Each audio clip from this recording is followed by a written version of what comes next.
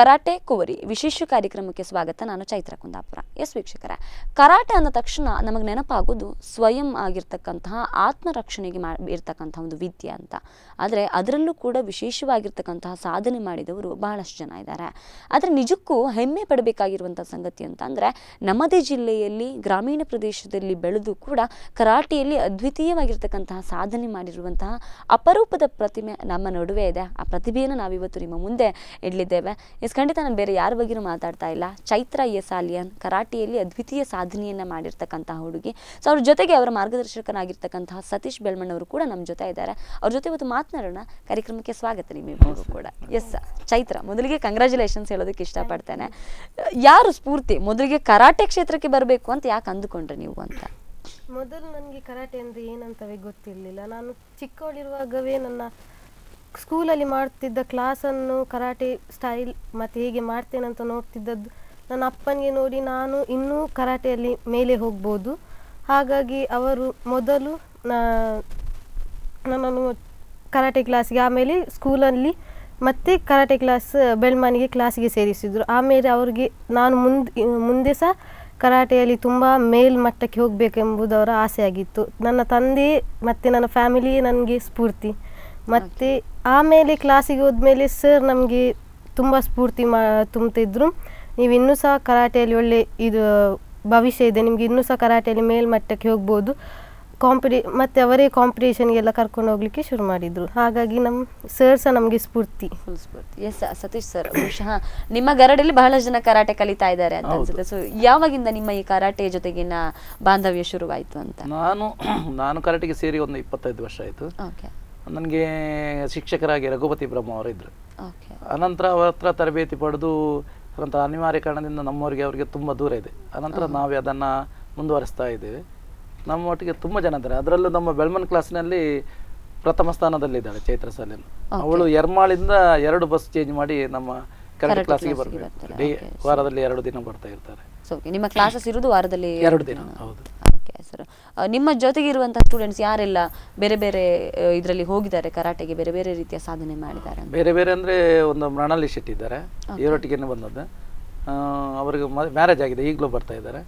ಮತ್ತು ಹುಡುಗರಲ್ಲಿ ರಂಜಿತ್ ಎಸ್ ಮುಣ್ಕೂರ್ ಅಂತ ಅವರು ಇದ್ದಾರೆ. ಮತ್ತು ನಿವಿಟಾ ಕರ್ಡೋಸ್ ಅಂತ ಇದ್ದಾರೆ. ಇವರೆಲ್ಲ ಅಂತಾರಾಷ್ಟ್ರೀಯ ಮಟ್ಟಿಗೆ ಹೋದರು. ಆದರೆ ಇವರು ಚೈತ್ರ ಅಂತಾರಾಷ್ಟ್ರೀಯ ಸ್ಪರ್ಧೆ ಕರಾಟೆ 2016 ಮೇಯಲ್ಲಿ ದುಬೈಯಲ್ಲಿ ನಡೆದ ಸ್ಪರ್ಧಾಕೂಟಕ್ಕೂ ಬಂದಿದ್ದಾರೆ. ಅನಂತರ ಮೊನ್ನೆ ಮಲೇಷ್ಯಾದಲ್ಲಿ 2017ರಲ್ಲಿ ಮಲೇಷ್ಯಾದಲ್ಲಿ ನಡೀತು, ಅಲ್ಲಿಗೂ ಬಂದಿದ್ದಾರೆ. 2 ಕಡೆ ಗೋಲ್ಡ್ ಮೆಡಲ್ ಹೊಡೆದಿದ್ದಾರೆ. ಮತ್ತು 2 ಬ್ರೌನ್ಸ್ ಬಂದಿದೆ. ಉತ್ತಮವಾದ ಫೈಟ್ ಮಾಡಿದ್ದಾರೆ. ಸೊ ಚೈತ್ರ ಎಕ್ಸ್ಪೆಕ್ಟ್ ಮಾಡಿದ್ರೆ ಕರಾಟೆಗೆ ಸೇರುವಾಗ ಈ ಥರದೊಂದು ಅಚೀವ್ಮೆಂಟ್ ಮಾಡಬಹುದು ನಾನು ಅಂತ? ಕರಾಟೆ ಅಂತ ತಕ್ಷಣ ನಿಮ್ಗೆ ಯಾವುದು ಫಸ್ಟಿಗೆ ಕಾನ್ಸೆಪ್ಟ್ ಬಂದದ್ದು ಮೊದಲಿಗೆ ನೀವು ಕರಾಟೆ ಸೇರುವಾಗ? ಕರಾಟೆ ಸೇರುವಾಗ ಫಸ್ಟ್ ಬೇಸಿಕ್ಸ್ ಎಲ್ಲ ಟೀಚ್ ಮಾಡ್ತಿದ್ರು. ಹಾಗಾಗಿ ಫಸ್ಟಿಗೆ ನಾನು ಅಂದ್ಕೊಂಡಿರಲಿಲ್ಲ ನಾನು ಇಷ್ಟು ಮೇಲೆ ಬರ್ಬೋದು ಅಂತ. ಆಮೇಲೆ ನಮಗೆ ಟೀಚ್ ಮಾಡ್ತಾ ಮಾಡ್ತಾ ಮಾತ್ರ ಅದು ಹಾಬಿ ಆಗಿ ಹೋಯಿತು. ಡೈಲಿ ಅಭ್ಯಾಸ ಮಾಡಿ ಮಾಡಿ ಮತ್ತೆ ಸರ್ ಮತ್ತು ನನ್ನ ಪೇರೆಂಟ್ಸ್ ಅಪ್ರೋಚ್ ಮಾಡೋದ್ರಿಂದ ನೀನು ಇನ್ನೂ ಸಹ ಮೇಲೆ ಹೋಗ್ಬೋದು ಕರಾಟೆ. ಸೊ ನಾನು ಸ್ಟೇಟ್ ನ್ಯಾಷನಲಲ್ಲಿ ಪ್ರೈಸ್ ತೆಗೆದು ಸೆಲೆಕ್ಟ್ ಆಗುವಾಗ ಫಾರಿನ್ಗೆ. ಹಾಗಾಗಿ ನನ್ನ ಅಪ್ಪ ಹೇಳಿದ್ರು, ನಿನ್ಗೆ ಇಷ್ಟು ಟ್ಯಾಲೆಂಟ್ ಇರುವಾಗ ಯಾಕೆ ವೇಸ್ಟ್ ಮಾಡೋದು, ನೀನು ಸಹ ಫಾರಿನಿಗೆ ಹೋಗಿ ಇಂಟರ್ನ್ಯಾಷನಲ್ ಲೆವೆಲ್ ಕಾಂಪಿಟೇಷನಲ್ಲಿ ಪಾರ್ಟಿಸಿಪೇಟ್ ಮಾಡಿ ಗೋಲ್ಡ್ ಮೆಡಲ್ ತರಬೇಕೆನ್ನೋದು ಅವರ ಆಸೆ ಆಗಿತ್ತು. ಹಾಗೆ ನಾನು ಹೋಗುವಾಗವೇ ನನ್ನ ಮನಸ್ಸಲ್ಲಿ ಅಂದ್ಕೊಂಡಿದ್ದೆ ನನಗೆ ಗೋಲ್ಡ್ ಮೆಡಲ್ ಸಿಗಬೇಕಂತ. ಯಾಕಂದರೆ ನನ್ನ ಅಪ್ಪನ ಆಸೆ ಪೂರೈಸಬೇಕಂತ ತುಂಬ ಆಸೆ ಇತ್ತು. ಅವರು ಅಷ್ಟು ಕಷ್ಟಪಟ್ಟು ನನ್ನನ್ನು ಅಷ್ಟು ದೂರ ಕಳಿಸಿದಾಗ ನಾನು ಸುಮ್ಮನೆ ಹೋಗಿ ಸುಮ್ಮನೆ ಬರೋದು ಅಷ್ಟು ಸರಿಯಾಗೋದಿಲ್ಲ. ನನ್ನ ಊರಿನ ಮತ್ತು ಊರಿನ ಹೆಸರು ಮೇಲೆ ತರಬೇಕಂತ ನಾನು ಕಷ್ಟಪಟ್ಟು ಗೋಲ್ಡ್ ಮೆಡಲ್ ತೆಗೆದಿದ್ದೆ. ಎಸ್ ಸರ್, ಸಾಮಾನ್ಯವಾಗಿ ಕರಾಟೆ ಅಂದ ತಕ್ಷಣ ಹುಡುಗಿಯರಿಗೆ ಕರಾಟೆ ಆತ್ಮರಕ್ಷಣೆಗೋಸ್ಕರ ಕರಾಟೆಯನ್ನು ಕಲಿಸ್ತಾರೆ ಅನ್ನೋದು ಸಾಮಾನ್ಯ ಇದೆ. ಸೊ ಅದರಿಂದ ಹೊರತಾಗಿ ಕರಾಟೆ ಯಾಕೆ ಕಲಿಬೇಕು ಸಾಮಾನ್ಯ ಜನರು ಅಂತ? ಆರೋಗ್ಯಕ್ಕೆ ಒಳ್ಳೆಯದು, ಆತ್ಮರಕ್ಷಣೆಗೆ ಒಳ್ಳೆಯದು, ನಮ್ಮ ಆರೋಗ್ಯಕ್ಕೆ ಒಳ್ಳೆಯದು. ಅಂದರೆ ನಾವು ದೇಹವನ್ನು ತುಂಬ ದಂಡಿಸ್ತೇವೆ. ತುಂಬ ದಂಡಿಸಿದಾಗ ಆರೋಗ್ಯ ಒಂದು ಯಾವುದೇ ಈ ರೋಗದಿಂದ ಮುಕ್ತರಾಗಿರ್ತೇವೆ. ಒಂದು ಯೋಗದಾಗಿ ಅದರಲ್ಲಿ ತುಂಬ ಬೆವರು ತೆಗಿಬೋದು. ನಮಗೆ ಇಂಟ್ರೆಸ್ಟ್ ಇದ್ದರೆ ಎಷ್ಟು ಹೊತ್ತು ಮಾಡ್ಬೋದು. ಅದರಿಂದಾಗಿ ಆರೋಗ್ಯಕ್ಕೆ ಒಳ್ಳೆಯದು. ಮತ್ತು ನಮಗೆ ಅದರಿಂದ ಸ್ಫೂರ್ತಿ ಬರ್ತದೆ, ಏನಾದರೂ ಒಂದು ಸಾಧನೆ ಮಾಡಲಿಕ್ಕೆ ಒಂದು ಅವಕಾಶ ಸಿಗ್ತದೆ. ಈಗ ನಮ್ಮಲ್ಲಿ ಹೆಚ್ಚಂದರೆ ಎಲ್ಲರೂ ಕೆಲಸಕ್ಕೆ ಹೋಗೋರು ಮತ್ತು ಸ್ಕೂಲ್ಗೆ ಹೋಗೋರು. ಫಾರಿನಲ್ಲಿ ಆಗಿಲ್ಲ, ಅದಕ್ಕಾಗಿ ಒಂದು ವ್ಯವಸ್ಥೆ ಬೇರೆಯೇ ಇರ್ತದೆ. ಓಕೆ. ಅದರಲ್ಲೂ ಇದು ಸಾಧನೆ ಮಾಡೋದಂದ್ರೆ ಒಂದು ಸ್ವಲ್ಪ ಸಂತೋಷದ ವಿಷಯ. ಸೊ ಫಾರಿನ್ನಲ್ಲಿ ಅಂದರೆ ಹೇಗಿರುತ್ತೆ ಸರ್, ಅದರ ಸಿಸ್ಟಮ್ಗಳು ಹೇಗಿರುತ್ತೆ? ಕರಾಟೆ ಅದನ್ನೇ ಸಪ್ರೇಟ್ ಆಗಿ ಒಂದು ಎಜುಕೇಶನ್ ಥರ ಕಲಿತಾರೆ? ಅಲ್ಲೆಲ್ಲ ಒಂದು ಕರಾಟೆಗೆ ಸೇರಿದ್ರೆ ಅವು ಕರಾಟೆಯಲ್ಲೇ ಜಾಸ್ತಿ ಹೊತ್ತು ಅಲ್ಲಿ ಇನ್ವಾಲ್ವ್ ಆಗಿರಬೇಕು. ಅವನಿಗೆ ಮನೆಯ ಟೆನ್ಷನ್ ಇರ್ತಿಲ್ಲ, ಅವ್ರಿಗೆ ಹಾಸ್ಟೆಲ್ನ ಥರ ಅಲ್ಲೇ ವ್ಯವಸ್ಥೆ ಇರ್ತದೆ, ಸಣ್ಣ ಮಕ್ಕಳಿಂದ ಹಿಡಿದು. ನಮ್ಮಲ್ಲಿ ಹಾಗೆಲ್ಲ ಇಂಟ್ರೆಸ್ಟ್ ಇದೆ ಬರ್ತಾರೆ, ಇಂಟ್ರೆಸ್ಟ್ ಇಲ್ಲದಿದ್ದರೆ ಅರ್ಧದಲ್ಲಿ ನಿಲ್ಲಿಸ್ತಾರೆ. ಕೆಲವರು ಒಂದು ವಾರನೂ ಬಂದು ಹೋದದ್ದು ಉಂಟು, ಕಷ್ಟ ಆಗುತ್ತೆ ಅಂತ. ಒಂದೇ ಕ್ಲಾಸಿಗೆ ಬಂದು ವಾಪಸ್ ಹೋಗಿದ್ದುಂಟು, ಮಾಡ್ಲಿಕ್ಕೆ ಆಗುದಿಲ್ಲ ಅಂತ. ಅಂಥವ್ರು ಹುಡುಗಿಯರಲ್ಲಿ ಹೆಚ್ಚಿನವರು ಬ್ಲ್ಯಾಕ್ ಬೆಲ್ಟ್ ತರಕ ಕಷ್ಟ ಬರೋದು. ಆದರೆ ಇವಳು ಬ್ಲ್ಯಾಕ್ ಬೆಲ್ಟ್ ಮಾಡಿ ಈಗಲೂ ಬರ್ತಾ ಇದ್ದಾಳೆ, ಕಲಿತಾ ಇದ್ದಾಳೆ. ಓಕೆ. ಚೈತ್ರ, ನಿಮಗೆ ಫಸ್ಟಿಗೆ ಏನು ಈ ಕಾಂಪಿಟೇಷನ್ಸ್ಗಳಿಗೆ ಹೋಗುವಾಗ ನಿಮ್ಗೆ ಫೀಲ್ ಇತ್ತ ಬೇರೆ ದೇಶಗಳ ಅವರ ಜೊತೆ ಕಾಂಪೀಟ್ ಮಾಡಿ ವಿನ್ ಆಗ್ಬೋದು ಅಂತ? ಸರ್ ಅದೇ ಆಗಲೇ ಹೇಳಿದ್ರು, ಅವರಿಗೆ ಸಪ್ರೇಟ್ ಎಜುಕೇಷನ್ ಥರ ಇರುತ್ತೆ ಅದು. ಸೊ ನೀವು ಎಕ್ಸ್ಪೆಕ್ಟ್ ಮಾಡಿದ್ರೆ ಅಷ್ಟು ಅವರ ಜೊತೆ ಕಾಂಪೀಟ್ ಮಾಡಿ ವಿನ್ ಆಗ್ಬೋದು ಅಂತ? ನಾವು ಎಕ್ಸೆಪ್ಟ್ ಮಾಡೋದು ನಮ್ಮ ಹಾರ್ಡ್ ವರ್ಕ್. ನಾವು ಎಷ್ಟು ಹಾರ್ಡ್ ವರ್ಕ್ ಮಾಡಿರ್ತೇವೆ ಕಾಂಪಿಟೇಷನ್ ಹೋಗುವಾಗ, ನಾವು ಕಲಿತ ವಿದ್ಯೆ ಅಂದರೆ ನಾವು ಟೆಕ್ನಿಕ್ಸ್ ಯಾವುದೆಲ್ಲ ನಮ್ಮ ತಲೆಯಲ್ಲಿ ಇಟ್ಕೊಳ್ತೇವೆ, ನಾವು ಅದನ್ನು ಹೇಗೆ ಬಳಸ್ಬೋದು, ಅದನ್ನು ನಾವು ಕರೆಕ್ಟಾಗಿ ಬಳಸಿದರೆ ನಾವು ಗ್ಯಾರಂಟಿ ವಿನ್ ಆಗ್ತೇವೆ ಅಂತ ನಮಗೆ ಇದಿರ್ತದೆ. ಅದು ಯಾಕಂದರೆ ನಮಗೆ ಸರ್ ಅಷ್ಟು ಕ್ಲೀನಾಗಿ ಹೇಳಿಕೊಡ್ತಾರೆ, ಹೇಗೆ ಟೆಕ್ನಿಕ್ಸ್ ಮಾಡಬೇಕು, ಎದುರಾಳಿಗೆ ಹೇಗೆ ಪಂಚ್ ಅಥವಾ ಕಿಕ್ಸ್ ಮಾಡಿದರೆ ಎಲ್ಲಿ ಹೇಗೆ ಪಾಯಿಂಟ್ ಸಿಗ್ತದೆ ಅಂತ ಹೇಳಿಕೊಡ್ತಾರೆ. ಅದೇ ನಾವು ಕರೆಕ್ಟಾಗಿ ಫಾಲೋ ಮಾಡಿದರೆ ನಾವು ಗ್ಯಾರಂಟಿ 100% ಗೋಲ್ಡ್ ಮೆಡಲ್ ಸಿಗ್ತದೆ ಎಂಬ ನಂಬಿಕೆ ಇರ್ತದೆ. ನಂಬಿಕೆ. ಸೊ ಎಲ್ಲೆಲ್ಲ ಕಾಂಪೀಟ್ ಮಾಡಿದ್ದೀರಾ ಇಲ್ಲಿ ತನಕ?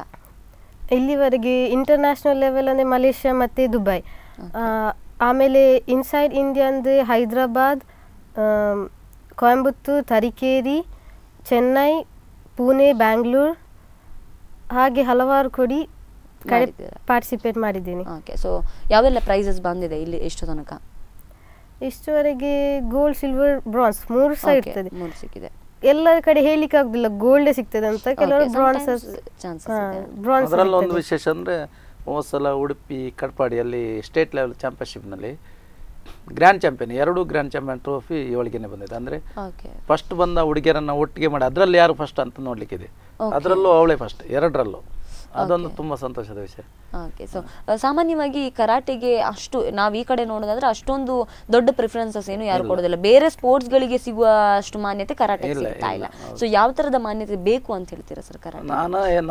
ನಾನು ಹೇಳೋದಂದ್ರೆ ಎಲ್ಲ ಪೇರೆಂಟ್ಸಿಗೆ ಮಕ್ಕಳನ್ನು ಹೆಚ್ಚಾಗಿ ಕರಾಟೆಗೆ ಹಾಕ್ಬೇಕಂತ ಹೇಳೋದಿಲ್ಲ, ಆದರೂ ಓದಿನ ಯಾವಾಗ ನೋಡಿದ್ರು ಸ್ಕೂಲ್ಗೆ ಹೋಗಬೇಕು, ಮತ್ತೆ ಬರಬೇಕು, ಟ್ಯೂಷನ್ ಹೋಗಬೇಕು, ಮತ್ತೆ ಬರಬೇಕು, ಕೋಣೆಯಲ್ಲಿ ಕೂತ್ಕೊಂಡು ಓದುವ ಬದಲು ಒಂದು ವಾರದಲ್ಲಿ 2 ದಿನ ಆದರೂ ಒಂದು ಯಾವುದಕ್ಕಾದರೂ ಆ್ಯಕ್ಟಿವಿಟೀಸ್ಗೆ ಹಾಕಿ.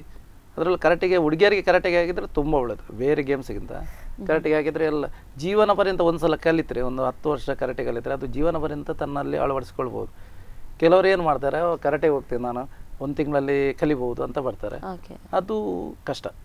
ಮತ್ತೆ ಬರುವಾಗ ಕೆಲವರು ಹೇಳ್ತಾರೆ ಪಿಕ್ಚರ್ ಸ್ಟೈಲ್ ಆಗಬೇಕು, ಅದು ಕಷ್ಟ. ಕರಾಟೆಯಲ್ಲಿ ಕಷ್ಟ ಏನಿದ್ರು ನ್ಯಾಚುರಲ್ ಆಗಿ ಉಟ್ಕೊಳ್ಳೋದು ಎಲ್ಲ ಇರ್ತದೆ. ಅದು ನೋಡಿದಾಗ ಕೆಲವರು ದೂರದಲ್ಲಿ ಫೈಟ್ ಮಾಡಿದ್ದು ನೋಡಿದ್ರೆ ನನಗೆ ಬೇಡ ಅಂತ ವಾಪಸ್ ಹೋಗೋರು ಇದ್ದಾರೆ. ಆತ್ಮರಕ್ಷಣೆ ವಿಚಾರದಲ್ಲಿ ಕರಾಟೆ ಎಷ್ಟು ಹೆಲ್ಪ್ಫುಲ್ ಆಗುತ್ತೆ ಅಂತ ನೀವು ಹೇಳ್ತೀರಾ? ಖಂಡಿತವಾಗಲು. ಅಂದರೆ 1-2 ವರ್ಷ ಹೋದ್ರೆ ಕಷ್ಟ, ಅದು ಕರೆಕ್ಟ್ ನಾವು ಸಬ್ಜೆಕ್ಟ್ ಪ್ರಕಾರ ಕಲ್ತ್ಕೊಂಡು ಹೋದರೆ ಒಂದು 5-6 ವರ್ಷ ಹೋದರೆ ಖಂಡಿತವಾಗಲು ಯಾವ ಆ್ಯಂಗಲ್ಗೆ ಎಲ್ಲಿ ಹೊಡಿಬೇಕು ಅದನ್ನೆಲ್ಲ ಹೇಳಿಕೊಡ್ತಾರೆ. ಫಸ್ಟಿಗೆ ಹೇಳಿಕೊಡೋಲ್ಲ, ಲಾಸ್ಟ್ ಮೂಮೆಂಟ್ಗೆಲ್ಲ ನಮಗೆ ಅಂಥ ಸಂದರ್ಭ ಬಂದರೆ ನಾವು ಎಲ್ಲಿ ಹೊಡಿಬೇಕು, ಒಂದೇ ಏಟು ಎಲ್ಲಿ ಹೊಡಿಬೇಕು ಅಂಥ ಏಟು. ಅಂದರೆ ಎಷ್ಟೇ ಗಟ್ಟಿ ಮುಟ್ಟಾದ ವ್ಯಕ್ತಿಯನ್ನು ಒಂದು ಸಲ ಹುಡುಗಿಯರಾಗಲಿ ಕಲಿತಿದ್ರೆ ಖಂಡಿತವಾಗ್ಲೂ ಅಡ್ಡ ಹಾಕ್ಬೋದು. ನಮ್ಮದೇ ಅದರ ನಮಗೆ ಒಂದು ಧೈರ್ಯ ಇರ್ತದೆ, ಅಂದರೆ 2-3 ವರ್ಷ ಹೋದರೆ ಆಗೋದಿಲ್ಲ, ಒಂದು 5-6 ವರ್ಷ ಹೋಗ್ಬೇಕು, ಬ್ಲ್ಯಾಕ್ ಬೆಲ್ಟ್ ತನಕ ಬರಲೇಬೇಕು ಕಂಪಲ್ಸರಿ. ನಿಮಗೆ ಫಸ್ಟಿಗೆ ಡ್ರೀಮ್ ಇತ್ತ ಬ್ಲ್ಯಾಕ್ ಬೆಲ್ಟ್ ತೆಗಿಬೇಕು ಅಥವಾ ಬೇರೆ ಬೆಲ್ಟ್ ತೆಗಿಬೇಕು ಅನ್ನುವಂಥ ಯಾವುದಾದ್ರೂ ಇದಿತ್ತು? ಸೊ ಈಗ ಯಾವ ಸ್ಟೇಜಲ್ಲಿ ಇದ್ದೀರಾ ನೀವು ಕರಾಟೆ ಕಲಿಯೋದ್ರಲ್ಲಿ? ಈಗ ನಾನು ಫಸ್ಟ್ ಬ್ಲ್ಯಾಕ್ ಬೆಲ್ಟ್, ಇನ್ನು ನೆಕ್ಸ್ಟ್ ಸಹ ಬ್ಲ್ಯಾಕ್ ಬೆಲ್ಟಲ್ಲಿ 2nd, 3rd ಮತ್ತು ಇನ್ನೂ ಸಹ ಕಲಿಬೇಕಂತಿದ್ದೇನೆ.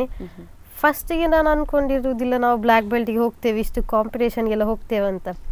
ಮತ್ತೆ ನಮಗೆ ನಮ್ಮೊಳಗೆ ಆಸೆ ಬರ್ತದೆ, ನಾವು ಒಂದು ಕಾಂಪಿಟೇಷನ್ಗೆ ಹೋಗಬೇಕು, ಅಲ್ಲಿ ಸಹ ನಾವು ಗೋಲ್ಡ್ ಪ್ರೈಸ್ ತೆಗಿಬೇಕು ಅನ್ನೋ ಒಂದು ಆಸೆ, ನಮ್ಮ ಹುಮ್ಮಸ್ಸು ಬರ್ತದೆ. ಹಾಗೆ ಮತ್ತೆ ನನಗೆ ಸಹ ಅದು ಹುಮ್ಮಸ್ಸು ಬರಲಿಕ್ಕೆ ಶುರುವಾಯಿತು. ನಾನು ಹುಡುಗಿಯಾಗಿ ಒಂದು ಗೋಲ್ಡ್ ಮೆಡಲ್ ತೆಗೆದೆ, ನನಗೆ ಒಂದು ಎಲ್ಲರೂ ರೆಸ್ಪೆಕ್ಟ್ ಕೊಡ್ತಾರೆ, ಹುಡುಗಿಯಾಗಿ ಒಂದು ಗೋಲ್ಡ್ ಮೆಡಲ್. ಹಾಗೆ ನಾನು ಮತ್ತೆ ಸಹ ಪ್ರಯತ್ನ ಪಟ್ಟು ಕಾಂಪಿಟೇಷನ್ಗೆ ಹೋಗಲಿಕ್ಕೆ ಶುರು ಮಾಡಿದೆ. ಎಷ್ಟು ಸಮಯದಿಂದ ಕರಾಟೆ ಕಲಿತಿದ್ದೀರಾ? ನಾನೊಂದು 10 ಇಯರ್ಸಿಂದ ಕರಾಟೆ ಕಲಿತಿದ್ದೇನೆ. ನಾನು ಚಿಕ್ಕವಳು ಫಸ್ಟ್ ಸ್ಟ್ಯಾಂಡರ್ಡ್ ಇರುವಾಗಿಂದ ಕ್ಲಾಸಿಗೆ ಹೋಗ್ತಿದ್ದೇನೆ. ಹಾಗಾಗಿ ಈಗ ನಾನು ಫಸ್ಟ್ PU ಕಾಮರ್ಸ್, ಹಾಗಾಗಿ 10 years ಕಲಿತಿದ್ದೇನೆ. 10 years ಇಂದ ಕಲಿತಾ ಇದ್ದೀರಿ. ಸೊ ಹೇಗೆ ಫೀಲ್ ಆಗಿದೆ ನಿಮ್ಮ ಕಾಲೇಜ್ನಲ್ಲಿ ಇರ್ಬೋದು, ನಿಮ್ಮ ಕ್ಲಾಸ್ಮೇಟ್ಸ್ ಇರ್ಬೋದು, ಯಾವ ಥರ ಫೀಲ್ ಮಾಡ್ತಾರೆ ನಿಮ್ಮನ್ನ ಅಂತ? ಒಂದು ಕರಾಟೆ ಅಂದ ತಕ್ಷಣ ಹೆಚ್ಚಿನವ್ರಿಗೆ ಭಯ ಎಲ್ಲ ಇರುತ್ತೆ. ಸೊ ಹೇಗೆ ಟ್ರೀಟ್ ಮಾಡ್ತಾರೆ ನಿಮ್ಮನ್ನ? ಇಲ್ಲ, ಕಾಲೇಜಲ್ಲಿ ಸೇಮ್ ಫ್ರೆಂಡ್ಲಿ ಆಗಿರ್ತಾರೆ ಎಲ್ಲರೂ. ಯಾರು ಕರಾಟೆ ಅಂದರೆ ನಾವು ಎಲ್ಲಿ ಬೇಕು ಅಲ್ಲಿ ಮಾತ್ರ ಉಪಯೋಗಿಸ್ತೇವೆ. ಕಾಲೇಜಲ್ಲಿ ಹೇಗೆ ಫ್ರೆಂಡ್ಲಿ ಆಗಿ ಇರ್ತೇವೆ, ಹಾಗಾಗಿ ಏನು ಅಷ್ಟು ಡಿಫ್ರೆನ್ಸ್ ಆಗೋದಿಲ್ಲ. ಅವರಿಗೆ ಸಹ ಹೇಳ್ತಾರೆ, ನೀನು ಮಾತಾಡೋದೆಲ್ಲ ನೋಡುವ ಕರಾಟೆ ಅಂತ ಗೊತ್ತಾಗೋದಿಲ್ಲ, ಆದರೆ ನೀನು ಫೈಟ್ ಮಾಡುವಾಗ ನಾವು ನೋಡಿದ್ದೇ ಗೊತ್ತಾಗೋದು ನಮಗೆ, ನೀನು ಹೇಗೆ ಮಾಡ್ತೀಯ ಅಂತ ನಮಗೆ ಗೊತ್ತಾಗಿದೆ ಅಂತ ಹೇಳ್ತಾರೆ. ಹಾಗೆ ಸರ್, ಸಾಮಾನ್ಯವಾಗಿ ಈ ಕರಾಟೆ ಅಂದ ತಕ್ಷಣ ಅದ್ರ ಜೊತೆಗೆ ಬೇರೆ ರೀತಿಯ ಕಲೆಗಳನ್ನು ಕೂಡ ನಾವು ನೋಡ್ತೇವೆ. ಈಗ ಜೂಡೋ ಇರ್ಬೋದು, ಮಾರ್ಷಲ್ ಆರ್ಟ್ ಇರ್ಬೋದು. ಸೊ ಆ ಥರದ ಕಲೆಗಿಂತ ಕರಾಟೆ ಹೇಗೆ ಡಿಫ್ರೆಂಟ್ ಅಂತ ಹೇಳ್ತೀರಾ? ಈ ಜೂಡೋ ಅಥವಾ ಟೈಕೊಂಡೋ ಎಲ್ಲ ಕೆಲವು ಲೆಗ್ ವರ್ಕ್ ಅಂತ ಮಾತ್ರ ಇರ್ತದೆ ಟೈಕೊಂಡೋದಲ್ಲಿ. ಕರಾಟೆಯಲ್ಲಿ ಹಾಗೆಲ್ಲ ಕೈ, ಹ್ಯಾಂಡ್ಸ್, ಹೆಡ್ ಎಲ್ಲ ಯೂಸ್ ಮಾಡುವಂಥ ಟೆಕ್ನಿಕನ್ನು ಹೇಳಿಕೊಡ್ತಾರೆ. ದೇಹದ ಯಾವುದೇ ಅಂಗವನ್ನು ಚಲನೆ ಮಾಡುವಂಥ ಒಂದು ವಿದ್ಯೆಯನ್ನು ನಾವು ಹೇಳಿಕೊಡುವಂಥದ್ದು. ಕೆಲವುದ್ರ ಹಾಗೇನಿಲ್ಲ. ಟೈಕೊಂಡೋ ಅಂದರೆ ಲೆಗ್ ವರ್ಕ್, ಬೇರೆ ಇದರಲ್ಲೇ ಒಂದೊಂದೇ ಟೆಕ್ನಿಕ್ ಯೂಸ್ ಮಾತ್ರ. ಇದರಲ್ಲಿ ಹಾಗೇನಿಲ್ಲ, ಯಾವುದೇ ಲೆಗ್ ವರ್ಕ್ ಮಾಡ್ಬೋದು, ಯಾವುದೇ ಹ್ಯಾಂಡ್ಸ್ ವರ್ಕ್ ಮಾಡ್ಬೋದು, ಹೆಡ್ ವರ್ಕ್ ಮಾಡ್ಬೋದು, ಎಲ್ಲ ಯೂಸ್ ಆಗ್ತದೆ. ಅದನ್ನು ಕರಾಟೆಯಲ್ಲಿ ಎಲ್ಲ ಹೇಳ್ಕೊಡ್ತಾರೆ. ನಿಮ್ಮ ಅಂಡರ್ ಎಷ್ಟು ಜನ ಸ್ಟೂಡೆಂಟ್ಸ್ ಇದ್ದಾರೆ ಈಗ? ಎಷ್ಟು ಜನ ಟ್ರೈನ್ ಅಪ್ ಆಗ್ತಾ ಇದ್ದಾರೆ?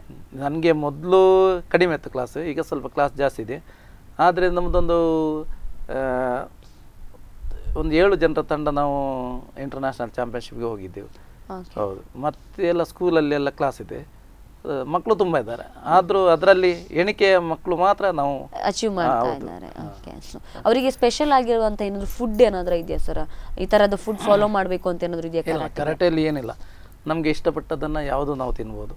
ಯಾವುದು ಅದರಲ್ಲಿ ನಮಗೆ ಇಂಥದ್ದೇ ತಿನ್ಬೇಕು ಪದ್ಧತಿ ಇಲ್ಲ. ಸೊ ಯಾವುದನ್ನ ಕೂಡ ನಮ್ಗೆ ಯಾವ್ದು ಇಷ್ಟ ಇದೆ ಅದು ತಿನ್ಬೋದು, ಯಾವುದೇ ರೂಲ್ಸ್ ಇಲ್ಲ ಅದಕ್ಕೆ. ಸೊ ಚೈತ್ರ, ಇನ್ನು ಬೇರೆ ಏನಾದರೂ ಡ್ರೀಮ್ ಇದೆ ನಿಮಗೆ? ನಾನು ಈ ಲೆವೆಲ್ ಅನ್ನು ರೀಚ್ ಆಗಬೇಕು ಕರಾಟೆಯಲ್ಲಿ, ಅಥವಾ ಈ ಕಾಂಪಿಟೇಷನ್ನಲ್ಲಿ? ನಾರ್ಮಲ್ ಈಗ ಸ್ಪೋರ್ಟ್ಸ್ನವರಿಗೆ ಒಲಿಂಪಿಕ್ಸಲ್ಲಿ ಮೆಡಲ್ ಗೆಲ್ಬೇಕು, ಆ ಥರದ್ದೆಲ್ಲ ಒಂದಿಷ್ಟು ಡ್ರೀಮ್ ಇರುತ್ತಾ? ಸೊ ನಿಮ್ಗೆ ಏನಾದರೂ ಡ್ರೀಮ್ ಇದೆಯಾ ಕರಾಟೆನಲ್ಲಿ? ನನಗೂ ಸಹ ಇದೆ ಕರಾಟೆಯಲ್ಲಿ ಡ್ರೀಮ್. ಇನ್ನು 2020 ಕರಾಟೆ ಒಲಿಂಪಿಕ್ ಸ್ಟಾರ್ಟ್ ಆಗಲಿಕ್ಕೆ, ಹಾಗಾಗಿ ನನಗೂ ಸಹ ನಾನು ಒಲಿಂಪಿಕ್ಗೆ ಹೋಗಿ ಗೋಲ್ಡ್ ಮೆಡಲ್ ತರಬೇಕು, ನಮ್ಮ ದೇಶದ ಕೀರ್ತಿ ಹೆಚ್ಚು ಮಾಡಬೇಕೆಂಬ ತುಂಬ ಆಸೆ ಇದೆ. ಹಾಗಾದರೆ ಚಾನ್ಸ್ ಸಿಕ್ಕಿದರೆ ಮಾತ್ರ ನಾನು ಗ್ಯಾರಂಟಿ ಗೋಲ್ಡ್ ಮೆಡಲ್ ತರಲಿಕ್ಕೆ ನನಗೆ ಆದಷ್ಟು ಪ್ರಯತ್ನ ಮಾಡ್ತೇನೆ. ಹಾಗೆ ನನಗೆ ಒಲಿಂಪಿಕ್ ಮತ್ತು ನಾನು IAS ಆಫೀಸರ್ ಆಗಬೇಕಂತಿದ್ದೇನೆ ಕಲಿತು ದೊಡ್ಡದು. ಹಾಗೆ ಹೀಗೆ ಡ್ರೀಮ್ಸ್ ಇದೆ. ಓಕೆ. ಸೊ ಇದು ಬಿಟ್ಟು ಬೇರೆ ಕಲ್ಚರಲ್ ಆ್ಯಕ್ಟಿವಿಟೀಸ್ ಎಲ್ಲ ಪಾರ್ಟಿಸಿಪೇಟ್ ಮಾಡ್ತೀರಾ ಕಾಲೇಜ್ನಲ್ಲಿ ಹೇಗೆ? ಕರಾಟೆ ಬಿಟ್ಟು ನಾನು ಡ್ಯಾನ್ಸ್ ಕ್ಲಾಸ್ ಹೋಗ್ತೇನೆ, ಭರತನಾಟ್ಯ ಕ್ಲಾಸ್. ಅದರಲ್ಲಿ ಜೂನಿಯರ್ ಎಕ್ಸಾಮ್ ಆಗಿದೆ, ಇನ್ನು ಸೀನಿಯರ್ ಉಂಟು. ಹಾಗೆ ಎಲ್ಲ ವೆಸ್ಟರ್ನ್ ಡ್ಯಾನ್ಸ್ ಸ್ಕೂಲಲ್ಲಿ ಯಾವುದೇ ಪ್ರೋಗ್ರಾಮ್ ಇದ್ದು ಡ್ಯಾನ್ಸ್ ಪ್ರೋಗ್ರಾಮ್ ಎಲ್ಲ, ಮತ್ತು ಕಂಸಾಳೆ, ಜಾನಪದ ನೃತ್ಯ ಕಾಂಪಿಟೇಷನ್ ಡಿಸ್ಟ್ರಿಕ್ಟ್ ಲೆವೆಲ್ವರೆಗೆ ಹೋಗಿದ್ದೇನೆ.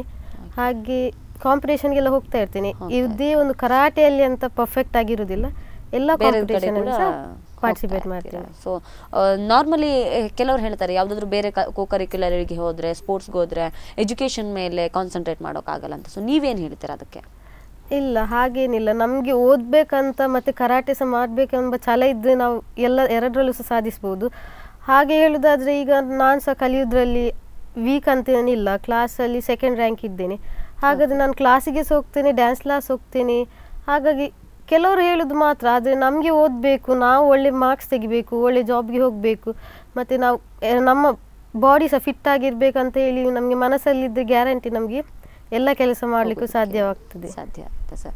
ಸಾಮಾನ್ಯವಾಗಿ ಈ ಫೀಲ್ಡ್ನಲ್ಲಿ ಹುಡುಗಿಯರನ್ನು ಏನು ಮೇಯ್ನ್ ಆಗಿ ಕಾನ್ಸಂಟ್ರೇಟ್ ಮಾಡೋದು ಕರಾಟೆ ವಿಚಾರದಲ್ಲಿ, ಹುಡುಗಿಯರಿಗೆ ಒಂದು ಆತ್ಮರಕ್ಷಣೆ ಸಿಗುತ್ತೆ. ಸೊ ಆ ನಿಟ್ಟಿನಲ್ಲಿ ನಿಮ್ಮ ಜೊತೆ ಲೇಡೀಸ್ ಹುಡುಗಿಯರು ಎಷ್ಟು ಜನ ಸ್ಟೂಡೆಂಟ್ಸ್ ಇದ್ದಾರೆ ಸರ್? ಯಾವ ರೀತಿ ವರ್ಕ್ ಮಾಡ್ತಾರೆ? ಸ್ಕೂಲ್ ಬಿಟ್ಟು ಪ್ರೈವೇಟ್ ಕ್ಲಾಸಲ್ಲಿ ಸಾಧಾರಣ ಒಂದು 50-60 ಮಕ್ಕಳಿದ್ದಾರೆ. ಹೌದು. ಒಂದು ಬೆಳ್ಮಣ್ಣ, ಮುಣ್ಕೂರು ಅಂತ. ಅದರಲ್ಲೂ ಬೆಳ್ಮಣ್ಣಲ್ಲಿ 7 ಇದ್ದರೆ, ಮುಣ್ಕೂರಲ್ಲಿ ಮೃಣಾಲಿ ಶೆಟ್ಟಿ, ಸ್ವಾತಿ, ಅಂಕಿತ ಕಾಮತ್ ಇಂಥವರೆಲ್ಲ ಇದ್ದಾರೆ. ಒಳ್ಳೆಯ ಫೈಟರ್. ಅವರಂದರೆ ತುಂಬ ವರ್ಷ ಆಯಿತು ಸೇರಿ, 17 ವರ್ಷ ತನಕ ಆಯಿತು ನನ್ನೊಟ್ಟಿಗೆ ಇದ್ದು. ಈಗ ಇವಳು ಹಾಗೆಯೇ ಬೆಳ್ಮಣ್ಣಲ್ಲಿ ಒಳ್ಳೆಯ ಪ್ಲೇಸಲ್ಲಿ ಒಳ್ಳೆಯ ಕಲಿತಾಳೆ, ಒಳ್ಳೆಯದಿದ್ದಾಳೆ. ಓಕೆ. ಸೊ ನೀವು ಎಲ್ಲೆಲ್ಲ ಕ್ಲಾಸ್ ಮಾಡ್ತೀರಾ ಸರ್? ಬೆಳ್ಮಣ್ಣು, ಮುಣ್ಕೂರು, ನಿಡ್ಡೋಡಿ ಮತ್ತು ಎಲ್ಲೂರು ದೇವಸ್ಥಾನ, ಹೇಗೆ ಎಲ್ಲೂರಲ್ಲಿ. ಓಕೆ. ಸೊ ಇದು ಹೇಗೆ ಸರ್ ಕ್ಲಾಸಸ್ಗಳು? ಅಂದರೆ ವೀಕ್ಲಿ ಟ್ವೈಸ್ ಅಂತ ಹೇಳ್ತಾರೆ. ಸೊ ಟೈಮಿಂಗ್ಸ್ ಇದೆಯಾ ಹೇಗೆ? ಟೈಮಿಂಗ್ಸ್ ಇದೆ. ನಾವು ಅಂದರೆ ಕೆಲವು ಕಡೆ ವಾರದಲ್ಲಿ ಒಂದೇ ದಿನ, ಅಂದರೆ ಅವ್ರ ಕಷ್ಟ. ಎಲ್ಲೂರು ಟೆಂಪಲಲ್ಲಿ ಒಂದು ಯುವಕ ಮಂಡಲ ಎಲ್ಲೂರು ಅಂತ ಕ್ಲಾಸ್ ಮಾಡ್ತಾರೆ. ಎಲ್ಲ ಅಲ್ಲಿಯ ಮಕ್ಕಳಿಗೆ ಅವರ ಲೆಕ್ಕದಲ್ಲಿ, ಯುವಕ ಮಂಡಲದ ಲೆಕ್ಕದಲ್ಲಿ ಫ್ರೀ ಎಲ್ಲ, ಡ್ರೆಸ್ಸಿಂದ ಹಿಡಿದು ಫೀಸಿಂದ ಹಿಡಿದು. ಅದು ವಾರದಲ್ಲಿ ಒಂದಿನ ಸಂಡೇ 9ರಿಂದ 10:30 11 ಗಂಟೆ ತನಕ. ಮತ್ತು ಮುಣ್ಕೂರು ಬೆಳ್ಮಣ್ಣೆ ಎಲ್ಲ 5 ಗಂಟೆಯಿಂದ 7 ಗಂಟೆ ತನಕ. ಹೌದು. ಮತ್ತೆಲ್ಲ ಸ್ಕೂಲ್ ಒಂದು 2-3 ಸ್ಕೂಲಲ್ಲಿ, ಅದು ಸ್ಕೂಲ್ ಟೈಮಲ್ಲಿ ಇರುತ್ತೆ. ಸೊ ಹೇಗೆ ನಾನು ಕೇಳುವಂಥದ್ದು, ಈಗ ನಾರ್ಮಲಿ ಸ್ಟೂಡೆಂಟ್ಸ್ಗಳಿಗೆ ಈಗ ಕರಾಟೆ ಅಂದ ತಕ್ಷಣ ಕೆಲವರು ಒಂದು ರೀತಿ ಭಯ ಇರುತ್ತೆ. ಸೊ ಫಸ್ಟ್ ಹೇಗಿರ್ತಾರೆ ಸ್ಟೂಡೆಂಟ್ಸ್ಗಳು ಕರಾಟೆಗೆ? ಫಸ್ಟ್ ಕೆಲವರು ಹೆಚ್ಚಿನ ಮಕ್ಕಳನ್ನು ಮುಖಭಾವನೆ ನೋಡಿದಾಗಲೇ ಗೊತ್ತಾಗ್ತದೆ ಇವರು ಮುಂದೆ ಬರ್ತಾರೆ ಕ್ಲಾಸ್ಗೆ ಇಲ್ವಾ ಅಂತ. ಸ್ಕೂಲಲ್ಲಿ ಏನಾಗಿದೆ ಅಂದರೆ ನಾವು ಫೋರ್ಸ್ ಆಗಿ ಏನು ಹೇಳಿಕೊಡ್ಲಿಕ್ಕಿಲ್ಲ, ಅವ್ರಿಗೆ ಜೋರು ಮಾಡುವಂಥದ್ದಿಲ್ಲ. ಎಷ್ಟು ಹೇಳಿಕೊಟ್ಟದನ್ನು ಕಲಿತಾರೆ ಬಿಡ್ತಾರೆ ಅವರಿಗೆ ಬಿಟ್ಟದ್ದು, ನಾವು ಹೇಳಿಕೊಡ್ಲೇಬೇಕು ಕಂಪಲ್ಸರಿ. ಪ್ರೈವೇಟ್ ಕ್ಲಾಸಲ್ಲಿ ಹಾಗೆಲ್ಲ ನಾವು ಅವರಿಗೆ ಜೋರು ಮಾಡಿ ಹೇಳಿಕೊಡ್ತೇವೆ, ಹೀಗೆ ಮಾಡಬೇಕು ಹೀಗೆ ಮಾಡಬೇಕು ಅಂದರೆ. ಜೋರು ಮಾಡೋದಂದರೆ ಹೊಡೆಯೋದು ಏನಿಲ್ಲ, ಹೀಗೆ ಮಾಡಲೇಬೇಕು ನೀವು ಕಂಪಲ್ಸರಿ, ಎಷ್ಟು ಸಮಯ ಕಲೀಲೇಬೇಕು, ಎಷ್ಟು ಸಮಯದಲ್ಲಿ ಇಂಥ ಸಬ್ಜೆಕ್ಟ್ ಆಗಲೇಬೇಕು, ಅದನ್ನೇ ಹೇಳಿ. ಸ್ಕೂಲಲ್ಲಿ ಹಾಗೆ ನಾವು ಕಂಪಲ್ಸರಿ ಮಾಡಲಿಕ್ಕೆ ಆಗೋದಿಲ್ಲ. ಓಕೆ. ಸೊ ಈ ವಿಚಾರದಲ್ಲಿ ಬಹುಶಃ ಒಂದಷ್ಟು ರಿಸ್ಟ್ರಿಕ್ಷನ್ಸ್ಗಳು ಕೂಡ ಇರ್ತದೆ ಸ್ಕೂಲ್ನಲ್ಲಿ ಅನ್ನುವಂಥದ್ದು. ಸೊ ಚೈತ್ರ, ಫಸ್ಟಿಗೆ ನೀವು ಯಾರ ಹತ್ರ ಕಲ್ತಿರೋದು ಕರಾಟೆ? ಫಸ್ಟಿಂದ ಸತೀಶ್ ಸರ್ ಹತ್ರನೇ ಕಲಿತಿದ್ದೀರಾ ಹೇಗೆ? ಇಲ್ಲ, ಫಸ್ಟಿಗೆ ನಾನು 2-3 ಇಯರ್ಸ್ ಪಡುಬಿದ್ರೆಯಲ್ಲಿ ಕ್ಲಾಸಿಗೆ ಹೋಗ್ತಿದ್ದೆ, ಸುರೇಶ್ ಸರ್ ಅಂತ. ಆಮೇಲೆ ನಾನು 2-3 ಇಯರ್ಸ್ ಆದಮೇಲೆ ಮತ್ತೆ ಬೆಳ್ಮನಿಗೆ ಹೋದ್ದು ಕರಾಟೆ ಕ್ಲಾಸ್ ಕಂಟಿನ್ಯೂ ಮಾಡಲಿಕ್ಕೆ. ಹಾಗೆ ಅಷ್ಟೇ, ಎರಡು.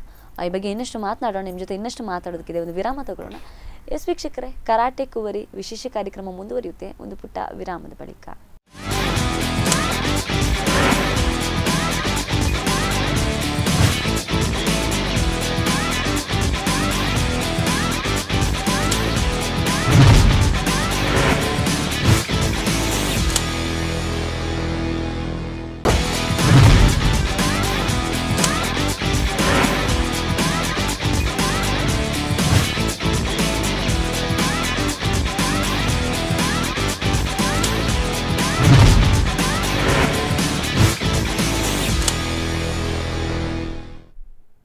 ವಿರಾಮದ ಬಳಿಕ ಮತ್ತೊಮ್ಮೆ ಕರಾಟೆ ಕುವರಿ ವಿಶೇಷ ಕಾರ್ಯಕ್ರಮಕ್ಕೆ ಸ್ವಾಗತ. ಎಸ್ ವೀಕ್ಷಕರೇ, ಬನ್ನಿ, ಕರಾಟೆಯಲ್ಲಿ ಅದ್ವಿತೀಯ ಸಾಧನೆಯನ್ನು ಮಾಡಿರ್ತಕ್ಕಂತಹ ಚೈತ್ರ ಎಸ್ ಅಲಿಯನವರು ನಮ್ಮ ಜೊತೆ ಇದ್ದಾರೆ. ಅವ್ರ ಜೊತೆ ಅವರ ಗುರುಗಳು ಆದಂತಹ ಸತೀಶ್ ಬೆಳ್ಮಣ್ಣವರು ಕೂಡ ಇದ್ದಾರೆ. ಕರಾಟೆಯ ಕುರಿತು ಇನ್ನಷ್ಟು ಕುತೂಹಲಕರವಾಗಿರ್ತಕ್ಕಂಥ ವಿಚಾರಗಳನ್ನು, ಜೊತೆಗೆ ಚೈತ್ರ ಅವರ ಸಾಧನೆಗೆ ಯಾವುದು ಸ್ಫೂರ್ತಿ, ಎಲ್ಲ ವಿಚಾರಗಳನ್ನು ಅವ್ರ ಜೊತೆ ಮಾತನಾಡ್ತಾ ತಿಳ್ಕೊಳ್ಳೋಣ ಬನ್ನಿ. ಎಸ್ ಚೈತ್ರ, ಸಾಮಾನ್ಯವಾಗಿ ತಂದೆ ತಾಯಿಯ ಸಪೋರ್ಟ್ ಇದೆ ಇದಕ್ಕೆ ಅಂತ ಹೇಳಿದೆ, ಅದು ಬಿಟ್ಟು ಬೇರೆ ಯಾರು ಸಪೋರ್ಟ್ ಮಾಡಿದ್ದಾರೆ ಈ ವಿಚಾರದಲ್ಲಿ ಕರಾಟೆಗೆ ಬಂದ ಮೇಲೆ? ನಾನು ಕರಾಟೆಗೆ ಬಂದ ಮೇಲೆ ನನ್ನ ಊರಿನವರು ತುಂಬ ಸಪೋರ್ಟ್ ಮಾಡ್ತಾರೆ, ಮತ್ತು ಊರಿನ ಸಂಘ ಸಂಸ್ಥೆ ಮತ್ತು ಎಲ್ಲ ಸಂಘ ಸಂಸ್ಥೆಯವರು ತುಂಬ ಸಪೋರ್ಟ್ ಮಾಡಿದ್ದಾರೆ ನಾನು ಇನ್ನೂ ಸಹ ಮೇಲೆ ಹೋಗಬೇಕಂತ ಕರಾಟೆಯಲ್ಲಿ.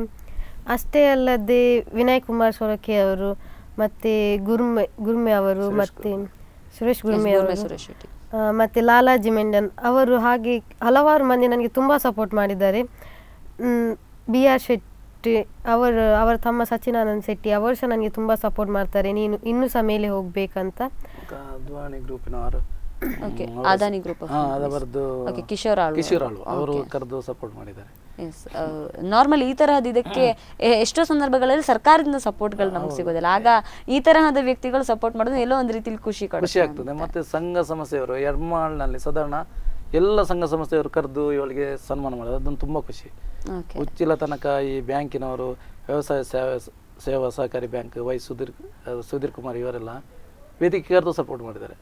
ಮತ್ತೀಗ ಮುಂದೆ ದಕ್ಷಿಣ ಕನ್ನಡ ಜಿಲ್ಲಾ ಸಹಕಾರಿ ಬ್ಯಾಂಕಿನ ಅಧ್ಯಕ್ಷರಾದ ರಾಜೇಂದ್ರ ಕುಮಾರ್ ಇವರು ಹೇಳಿದ್ದಾರೆ, ಮುಂದೆ ನೀನು ಎಲ್ಲಿಯಾದರೂ ಇಂಟರ್ನ್ಯಾಷನಲ್ ಚಾಂಪಿಯನ್ಶಿಪ್ಗೆ ಹೋಗೋದಿದೆ, ಎಲ್ಲ ಖರ್ಚು ವೆಚ್ಚವನ್ನು ನಾನು ಕೊಡ್ತೇನೆ ಅಂತ ಮೊನ್ನೆ ಕರೆದು ಹೇಳಿದ್ದಾರೆ.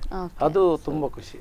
ನಿಜ, ಬಹುಶಃ ಹೆಚ್ಚಿನ ಸಂದರ್ಭಗಳಲ್ಲಿ ಸ್ಪೋರ್ಟ್ಸ್ ಅಥವಾ ಈ ತರ ಫೀಲ್ಡ್ ಗಳಲ್ಲಿ ಕೆಲಸ ಮಾಡುವವರು, ಏನು ಸಾಧನೆ ಮಾಡುವವರಿಗೆ ಸೂಕ್ತವಾಗಿರ್ತಕ್ಕಂಥ ಮಾರ್ಗದರ್ಶನ ಮತ್ತೆ ಪ್ರೋತ್ಸಾಹ ಸಿಗೋದಿಲ್ಲ ಅನ್ನುವಂತಹ ಈಗ ಸಿಗ್ತಾ ಇದೆ, ಅದೊಂದು ತುಂಬಾ ಸಂತೋಷ, ಖುಷಿಯ ಸಂಗತಿ. ಎಸ್ ಚೈತ್ರ, ಸಾಮಾನ್ಯವಾಗಿ ಊರಿನ ಬೆಂಬಲದ ಜೊತೆ ನಾವು ನೆನಪಿಸಿಕೊಳ್ಳುವಂತಹ ಯಾವುದೊಂದು ಘಟನೆಗಳಿರ್ತದೆ, ಈಗ ವಿದೇಶಕ್ಕೆ ಹೋದಾಗಿರ್ಬೋದು, ಆ ಥರದೊಂದಿಷ್ಟು ಘಟನೆಗಳಿರ್ತವೆ. ಸೊ ಆ ಥರದ್ದು ಯಾವ್ದಾದ್ರು ಘಟನೆ ನೆನಪಿಸ್ಕೊಳ್ಳೋದಕ್ಕೆ ಇಷ್ಟಪಡ್ತೀರಾ? ಆ ಥರದಂದ್ರೆ ನಾವು ಇಷ್ಟವಾಗುವುದಂದ್ರೆ ನಾವು ಮಾಡೋ ಕಾಂಪಿಟೇಷನ್ ಇರುವಾಗ ಮತ್ತೆ ಸಿಗುವ ಪ್ರೈಸೇ ನಮಗೆ ತುಂಬ ಇಷ್ಟ ಆಗುತ್ತೆ. ಅದನ್ನು ನಾವು ತಗೊಳ್ಳುವಾಗ ಅದರಲ್ಲಿರೋ ಖುಷಿ ಬೇರೆ ಯಾವುದ್ರಲ್ಲಿ ಇರೋದಿಲ್ಲ. ಅಷ್ಟು ಬಿಟ್ಟರೆ ಬೇರೆ ಏನೂ ಇಲ್ಲ. ಬೇರೆ ಅಂದರೆ ಒಂದು ಖುಷಿ ಅಂದರೆ ನಾವು ಅಂತಾರಾಷ್ಟ್ರೀಯ ಮಟ್ಟಕ್ಕೆ ಹೋದಾಗ, ದುಬೈಗೆ ಹೋದಾಗ ನಾವು ಹೋದದ್ದು ಗೊತ್ತಾದ ವಿಚಾರ ಕೂಡಲೇ ಊರಿನವರೆಲ್ಲ ಓಡಿ ಬರ್ತಾರೆ, ಏನು ಬೇಕು ನಮ್ಮಿಂದ, ಏನು ಹೇಳ್ಬೇಕು ಬೇಕು ನಿಮಗೆ, ನೀವು ಬರುವಾಗ ಹೇಳ್ಬೋದಿತ್ತಲ್ಲ, ನಾವು ಏನಾದರೂ ವ್ಯವಸ್ಥೆ ಮಾಡ್ತಿದ್ದೀವಲ್ಲ, ಅದು ತುಂಬ ಖುಷಿ. ಎಲ್ಲರೂ ಬರ್ತಾರೆ, ವಿಸಿಟ್ ಕೊಡ್ತಾರೆ. ಕೆಲವರು ಒಂದ್ಸಲ ದುಬೈಯಲ್ಲಿ ಒಂದ್ಸಲ ಬೆಳಿಗ್ಗಿನಿಂದ ಸಂಜೆ ತನಕ ನಮ್ಮೊಟ್ಟಿಗೆ ಇದ್ರು 2-3 ದಿನ. ನಿಮ್ಗೆ ಏನು ಬೇಕು, ಏನು ತರಬೇಕು, ಎಲ್ಲಿ ಹೋಗಬೇಕು, ನಾವು ಕರ್ಕೊಂಡು ಹೋಗ್ತೀವಿ. ಹಾಗೆ ಅದು ತುಂಬಾ ಖುಷಿ ಆಗ್ತದೆ. ಊರು ಬಿಟ್ಟು ವಿದೇಶಕ್ಕೆ ಹೋದವರು ಬೇರೆ ದೇಶಕ್ಕೆ ಹೋದಾಗ ನಮ್ಗೊಂದು ಸಪೋರ್ಟ್ಗೆ ಜನ ಇದ್ದಾಗ ಖುಷಿ ಆಗ್ತದೆ. ಆದ್ರೆ ಮಲೇಷ್ಯಾದಲ್ಲಿ ಯಾರು ಸಿಗ್ಲಿಲ್ಲ. ಒಬ್ರು ಸಿಕ್ಕಿದ್ರು, ಅದು ಹೋಟೆಲ್ ಅಲ್ಲಿ ಒಬ್ರು ನಮ್ಮ ಕರ್ನಾಟಕದವರು ಇದ್ರು, ಹೋಟೆಲ್ ಕೆಲಸ ಮಾಡ್ತಾ ಮಾತಾಡ, ಅದು ಒಂದು ಖುಷಿ ಆಯ್ತು. ಬೇರೆ ಯಾರು ನಮ್ಗೆ ಸಿಗ್ಲಿಲ್ಲ ಅಂತ. ಸರ್ಕಾರದಿಂದ ಯಾವ ರೀತಿ ಬೆಂಬಲ ಸಿಗ್ತಾ ಇದೆ ಸರ್ ಕರಾಟೆಗೆ ವಿಶೇಷವಾಗಿ? ಇಲ್ಲಿಯ ತನಕ ಸಿಗ್ಲಿಲ್ಲ, ಈಗ ಸ್ಟಾರ್ಟ್ ಆಗಿದೆ. ಸಾರ್ವಜನಿಕ ಶಿಕ್ಷಣ ಇಲಾಖೆಯಲ್ಲಿ 5ನೇ ಕ್ಲಾಸಿಂದ 7ನೇ ತನಕ ಕರಾಟೆ ಚಾಂಪಿಯನ್ಶಿಪ್ ಇದೆ, ಮತ್ತೆ 8ನೇಂದ 10th ತನಕ ಇದೆ, ಫಸ್ಟ್ ಇಯರಿಂದ ಸೆಕೆಂಡ್ ಇಯರ್ ತನಕ 3 ಗ್ರೂಪ್ ಅಲ್ಲಿ ಇದೆ. ಈಗ ನಡೀತಾ ಉಂಟು, ಮುಂದೆ ಅದು ಕಂಟಿನ್ಯೂ ಆಗ್ತಾ ಹೋಗ್ಬೋದು. ಈಗ ಅದು ಒಳ್ಳೆಯ ರೀತಿಯಲ್ಲಿ ನಡೀತಾ ಉಂಟು, ನ್ಯಾಷನಲ್ ಲೆವೆಲ್ ತನಕ ನಡೀತದೆ. ಅದರಲ್ಲಿ ಫಸ್ಟ್ ಪ್ಲೇಸ್ ಬಂದವರಿಗೆ ಗೌರ್ಮೆಂಟ್ ಇಂದ ಪುರಸ್ಕಾರ ಇದೆ. ಸ್ಟೇಟ್ ಲೆವೆಲ್ ಅಲ್ಲಿ ಫಸ್ಟ್ ಬಂದ್ರೆ ಇಷ್ಟೇ ಅಂತ ಒಂದು ಸಪೋರ್ಟ್ ಮಾಡಿ ಕೊಡ್ತಾರೆ. ಸಾಮಾನ್ಯ ಅಂತಾರಾಷ್ಟ್ರೀಯ ಮಟ್ಟದ ಕಾಂಪಿಟೇಷನ್ಗಳಿಗೆ ಹೋಗುವಾಗ ಸರ್ಕಾರದಿಂದ ಯಾವ್ದಾದ್ರು ಬೆಂಬಲಗಳು ಸಿಕ್ಕಿದ್ಯಾ? ಕರಾಟೆಗೆ ಈ ತರ ಬೆಂಬಲ ಸಿಗಬೇಕು ಅಂತ ಏನಾದ್ರು ಎಕ್ಸ್ಪೆಕ್ಟ್ ಮಾಡ್ತೀರಾ ನೀವು? ಹೇಗೆ? ಹೌದು, ಖಂಡಿತವಾಗ್ಲೂ ಸಿಗಬೇಕು. ಈಗ ಇಲ್ಲ, ಏನು ಸಪೋರ್ಟ್ ಇಲ್ಲ. ನಾವೇ ಸಂಘ ಸಂಸ್ಥೆ ಅಥವಾ ಊರವರು ಕೊಟ್ಟ ಸಹಾಯದಿಂದ ನಾವು ಹೋಗಿ ಬರಬೇಕು ಹೊರತು ನಮಗೆ ಸರ್ಕಾರದಿಂದ ಈಗ ಏನೇ ಸವಲತ್ತು ಇಲ್ಲ. ಮುಂದೆ ಸಿಗ್ಬಹುದು. ಈಗ ಒಲಿಂಪಿಕ್ಗೆ ಆ್ಯಡ್ ಆದ ಕಾರಣ ಮುಂದೆ ಖಂಡಿತವಾಗ್ಲೂ ಸಿಗ್ಬಹುದು. ಸಿಗ್ಬಹುದು. ಮತ್ತೆ ಇನ್ನೊಂದು ಏನಂದ್ರೆ, ಈಗ 8ನೇ ತರಗತಿಗೆ ಕರ್ನಾಟಕ ಸರ್ಕಾರದಿಂದ ಎಲ್ಲ ಪ್ರೌಢಶಾಲೆಗಳಿಗೆ ತರಬೇತಿ ಸ್ಟಾರ್ಟ್ ಆಗಿದೆ, ಒಂದು 3-4 ವರ್ಷದಿಂದ. ಅದೆಲ್ಲ ಒಂದು ಒಳ್ಳೆ ಅವಕಾಶ ಇದೆ. ಎಲ್ಲ ಬ್ಲ್ಯಾಕ್ ಬೆಲ್ಟ್ ಮಾಡಿದವರಿಗೆ ಒಳ್ಳೆ ಅವಕಾಶ ಇದೆ. ಟೀಚಿಂಗ್ ಕೂಡ ಹೋಗ್ಬೋದು ಕರಾಟೆಯ 4 ತಿಂಗಳು.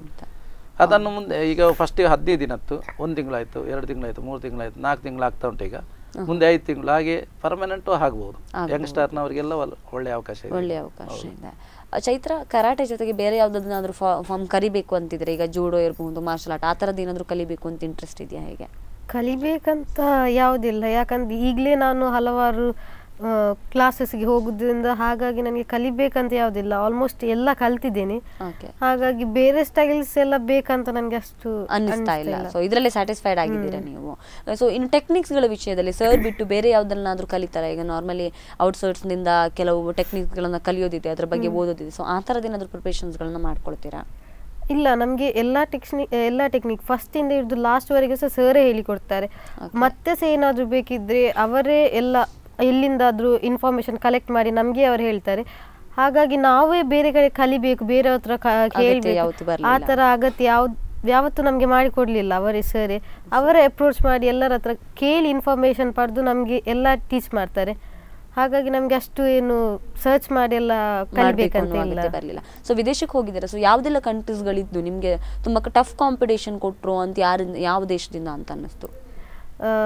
ಲಾಸ್ಟ್ ಅಂದರೆ ಟಫ್ ಕಾಂಪಿಟೇಷನ್ ಅಷ್ಟು ಗೊತ್ತಾಗುದಿಲ್ಲ ನಾವು ಹಿಂಗೆ ಯಾವ ಕಂಟ್ರಿ ಜೊತೆ ಫೈಟ್ ಮಾಡ್ತೇವೆ ಅಂತ.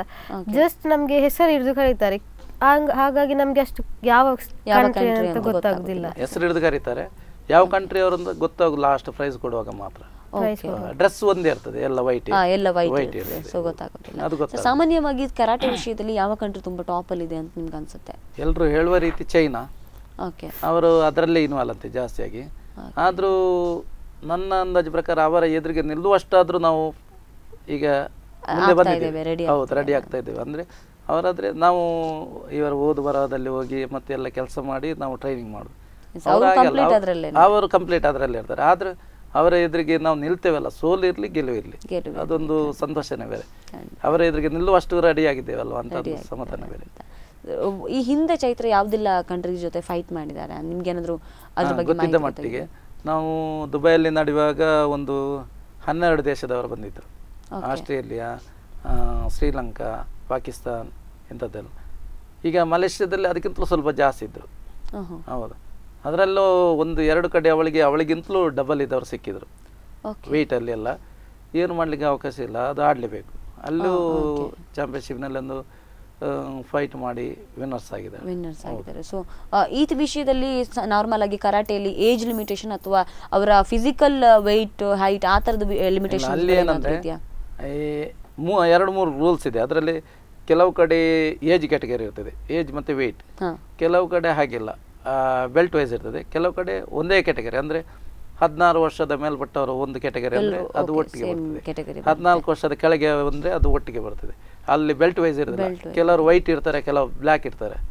ಅದು ಒಟ್ಟಿಗೆ ಮಾಡಿದ್ರೆ ಅವ್ರು ಒಟ್ಟಿಗೆ ಆಡ್ಲೇಬೇಕು, ಇಲ್ಲಾಂದ್ರೆ ಬಿಟ್ಟು ಕೊಟ್ಟು ಹೊರ ಬರಬೇಕು. ಸೊ ಆ ತರದ ಯಾವ್ದಾದ್ರು ಇನ್ಸಿಡೆಂಟ್ಸ್ ಫೇಸ್ ಮಾಡಿದ್ಯಾ ಚೈತ್ರ ನೀವು? ನನಗೆ ನನ್ನಕ್ಕಿಂತ ಸೀನಿಯರ್ ಸಿಗ್ತಾರೆ, ಆದರೆ ನಾನು ಯಾವತ್ತು ಬಿಟ್ಟುಕೊಡ್ಲಿಕ್ಕೆ ಇಷ್ಟಪಡೋದಿಲ್ಲ. ಹಾಗಾಗಿ ನನ್ನಕ್ಕಿಂತ ಎಷ್ಟೇ ಸೀನಿಯರ್ ಇರಲಿ ನನ್ನ ಟೆಕ್ನಿಕ್ ನಾನು ಯೂಸ್ ಮಾಡಿ ನಾನು ಅವರೊಟ್ಟಿಗೆ ಗೆಲ್ಬೇಕೆಂಬ ಛಲ ಇರ್ತದೆ. ಓಕೆ, ಸೊ ಯಾವ್ದಾದ್ರು ಕಾಂಪಿಟೇಷನ್ ಅಲ್ಲಿ ನಿಮ್ಗಿಂತ ಡಬಲ್ ಇರುವಂತವ್ರು ಅಥವಾ ಏಜ್ ಅಲ್ಲಿ ತುಂಬಾ ಡಿಫ್ರೆನ್ಸ್ ಇರೋರು ಸಿಕ್ಕಿದ್ದಾರೆ ಹಾಗೆ? ನನಗೆ ದುಬೈಯಲ್ಲಿ ಸಿಕ್ಕಿದ್ರು, ನನ್ನಕ್ಕಿಂತ ಡಬಲ್ ಹೈಟ್ ಮತ್ತೆ ವೇಟ್, ಏಜ್ ಸಹ ನನ್ನಕ್ಕಿಂತ ಡಬಲ್ ಇದೆ. ಹಾಗಾಗಿ ನಾನು ಲಾಸ್ಟ್ ಮೂಮೆಂಟ್ಗೆ ಫೈಟ್ ಮಾಡಬೇಕಿಲ್ಲದ ಬಿಟ್ಟುಕೊಡೋದು ಅಂದರೆ ನನಗೆ ಇಷ್ಟ ಇರಲಿಲ್ಲ. ಅಷ್ಟು ದೂರವರೆಗೆ ಹೋಗಿ ನಾನು ಬಿಟ್ಟುಕೊಟ್ಟರೆ ನನಗೇನು ಯೂಸು ಅಲ್ಲಿವರೆಗೆ ಹೋಗಿ. ಹಾಗಾಗಿ ನಾನು ಫೈಟ್ ಮಾಡಿ ಸಹ ವಿನ್ ಆಗಿದ್ದೆ. ನಾನು ಮತ್ತು ಅವರು ನನ್ನ ಮುಂದೆ ಕಾಂಪಿಟೇಟರ್ ಫೈಟ್ ಮಾಡುವಾಗ ಎಲ್ಲರೂ ಹೇಳ್ತಿದ್ರು ತಾಯಿ ಮಗಳು ಫೈಟ್ ಮಾಡ್ತಿದ್ದಾರೆ ಅಂತ, ಹಾಗಿತ್ತು. ಹಾಗಾಗಿ ಆದ್ರೂ ಸಹ ನಾನು ಬಿಟ್ಕೊಡ್ಲಿಲ್ಲ. ಎಕ್ಸ್ಪೆಕ್ಟ್ ಮಾಡಿದ್ರ ಅವರನ್ನು ಎದುರುಗಡೆ ನೋಡುವಾಗ ಓ ನಾನು ವಿನ್ ಆಗ್ಬೋದು ಅನ್ನೋ ಯಾವ್ದಾದ್ರು ಎಕ್ಸ್ಪೆಕ್ಟೇಷನ್ ಇತ್ತ ನಿಮ್ಗೆ ಅಂತ? ಫಸ್ಟಿಗೆ ನಮ್ಗೆ ಇರುದಿಲ್ಲ ಎಕ್ಸ್ಪೆಕ್ಟೇಷನ್ ನಾನು ಹೀಗೆ ಮಾಡ್ತೇನೆ ಅಂತ. ಲಾಸ್ಟಿಗೆ ಅಲ್ಲಿ ಇಲ್ದಾದ್ಮೇಲೆ ನಮ್ಮ ಟೆಕ್ನಿಕ್ಸ್ ನಾವು ಯೂಸ್ ಮಾಡ್ಲಿಕ್ಕೆ ಸ್ಟಾರ್ಟ್ ಮಾಡಿದ್ವಿ. ಆವಾಗ ನಾವು ಎಷ್ಟು ಪಾಯಿಂಟ್ ತೆಗ್ದೇವೆ ಅಂತ ನಮಗೆ ಗೊತ್ತಾಗ್ತದೆ. ಅಲ್ಲಿವರೆಗೆ ನಮಗೆ ಅಷ್ಟು ಇದಿರುವುದಿಲ್ಲ ನಾವು ವಿನ್ ಆಗ್ತೇವಾ ಇಲ್ವಾ ಅಂತ. ಸೊ ದುಬೈನಲ್ಲಿ ಯಾವ ದೇಶದಿಂದ ಕಾಂಪಿಟೇಟರ್ ಸಿಕ್ಕಿರೋದು ಸರ್ ಅವ್ರಿಗೆ?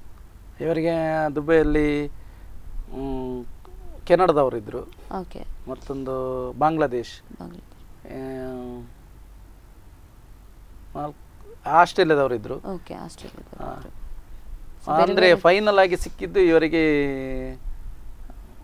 ಆಫ್ರಿಕಾದ ಆಚೆಯವರು, ಅಂದ್ರೆ ಬ್ಲ್ಯಾಕ್ ಇದ್ರು ಅವರು, ಬೇಕಾದಾಗ ಹೆಸರು ನೆನಪ, ಜಿಂಬಾಬ್ವೆ ಆ ಸೈಡ್ನವರು.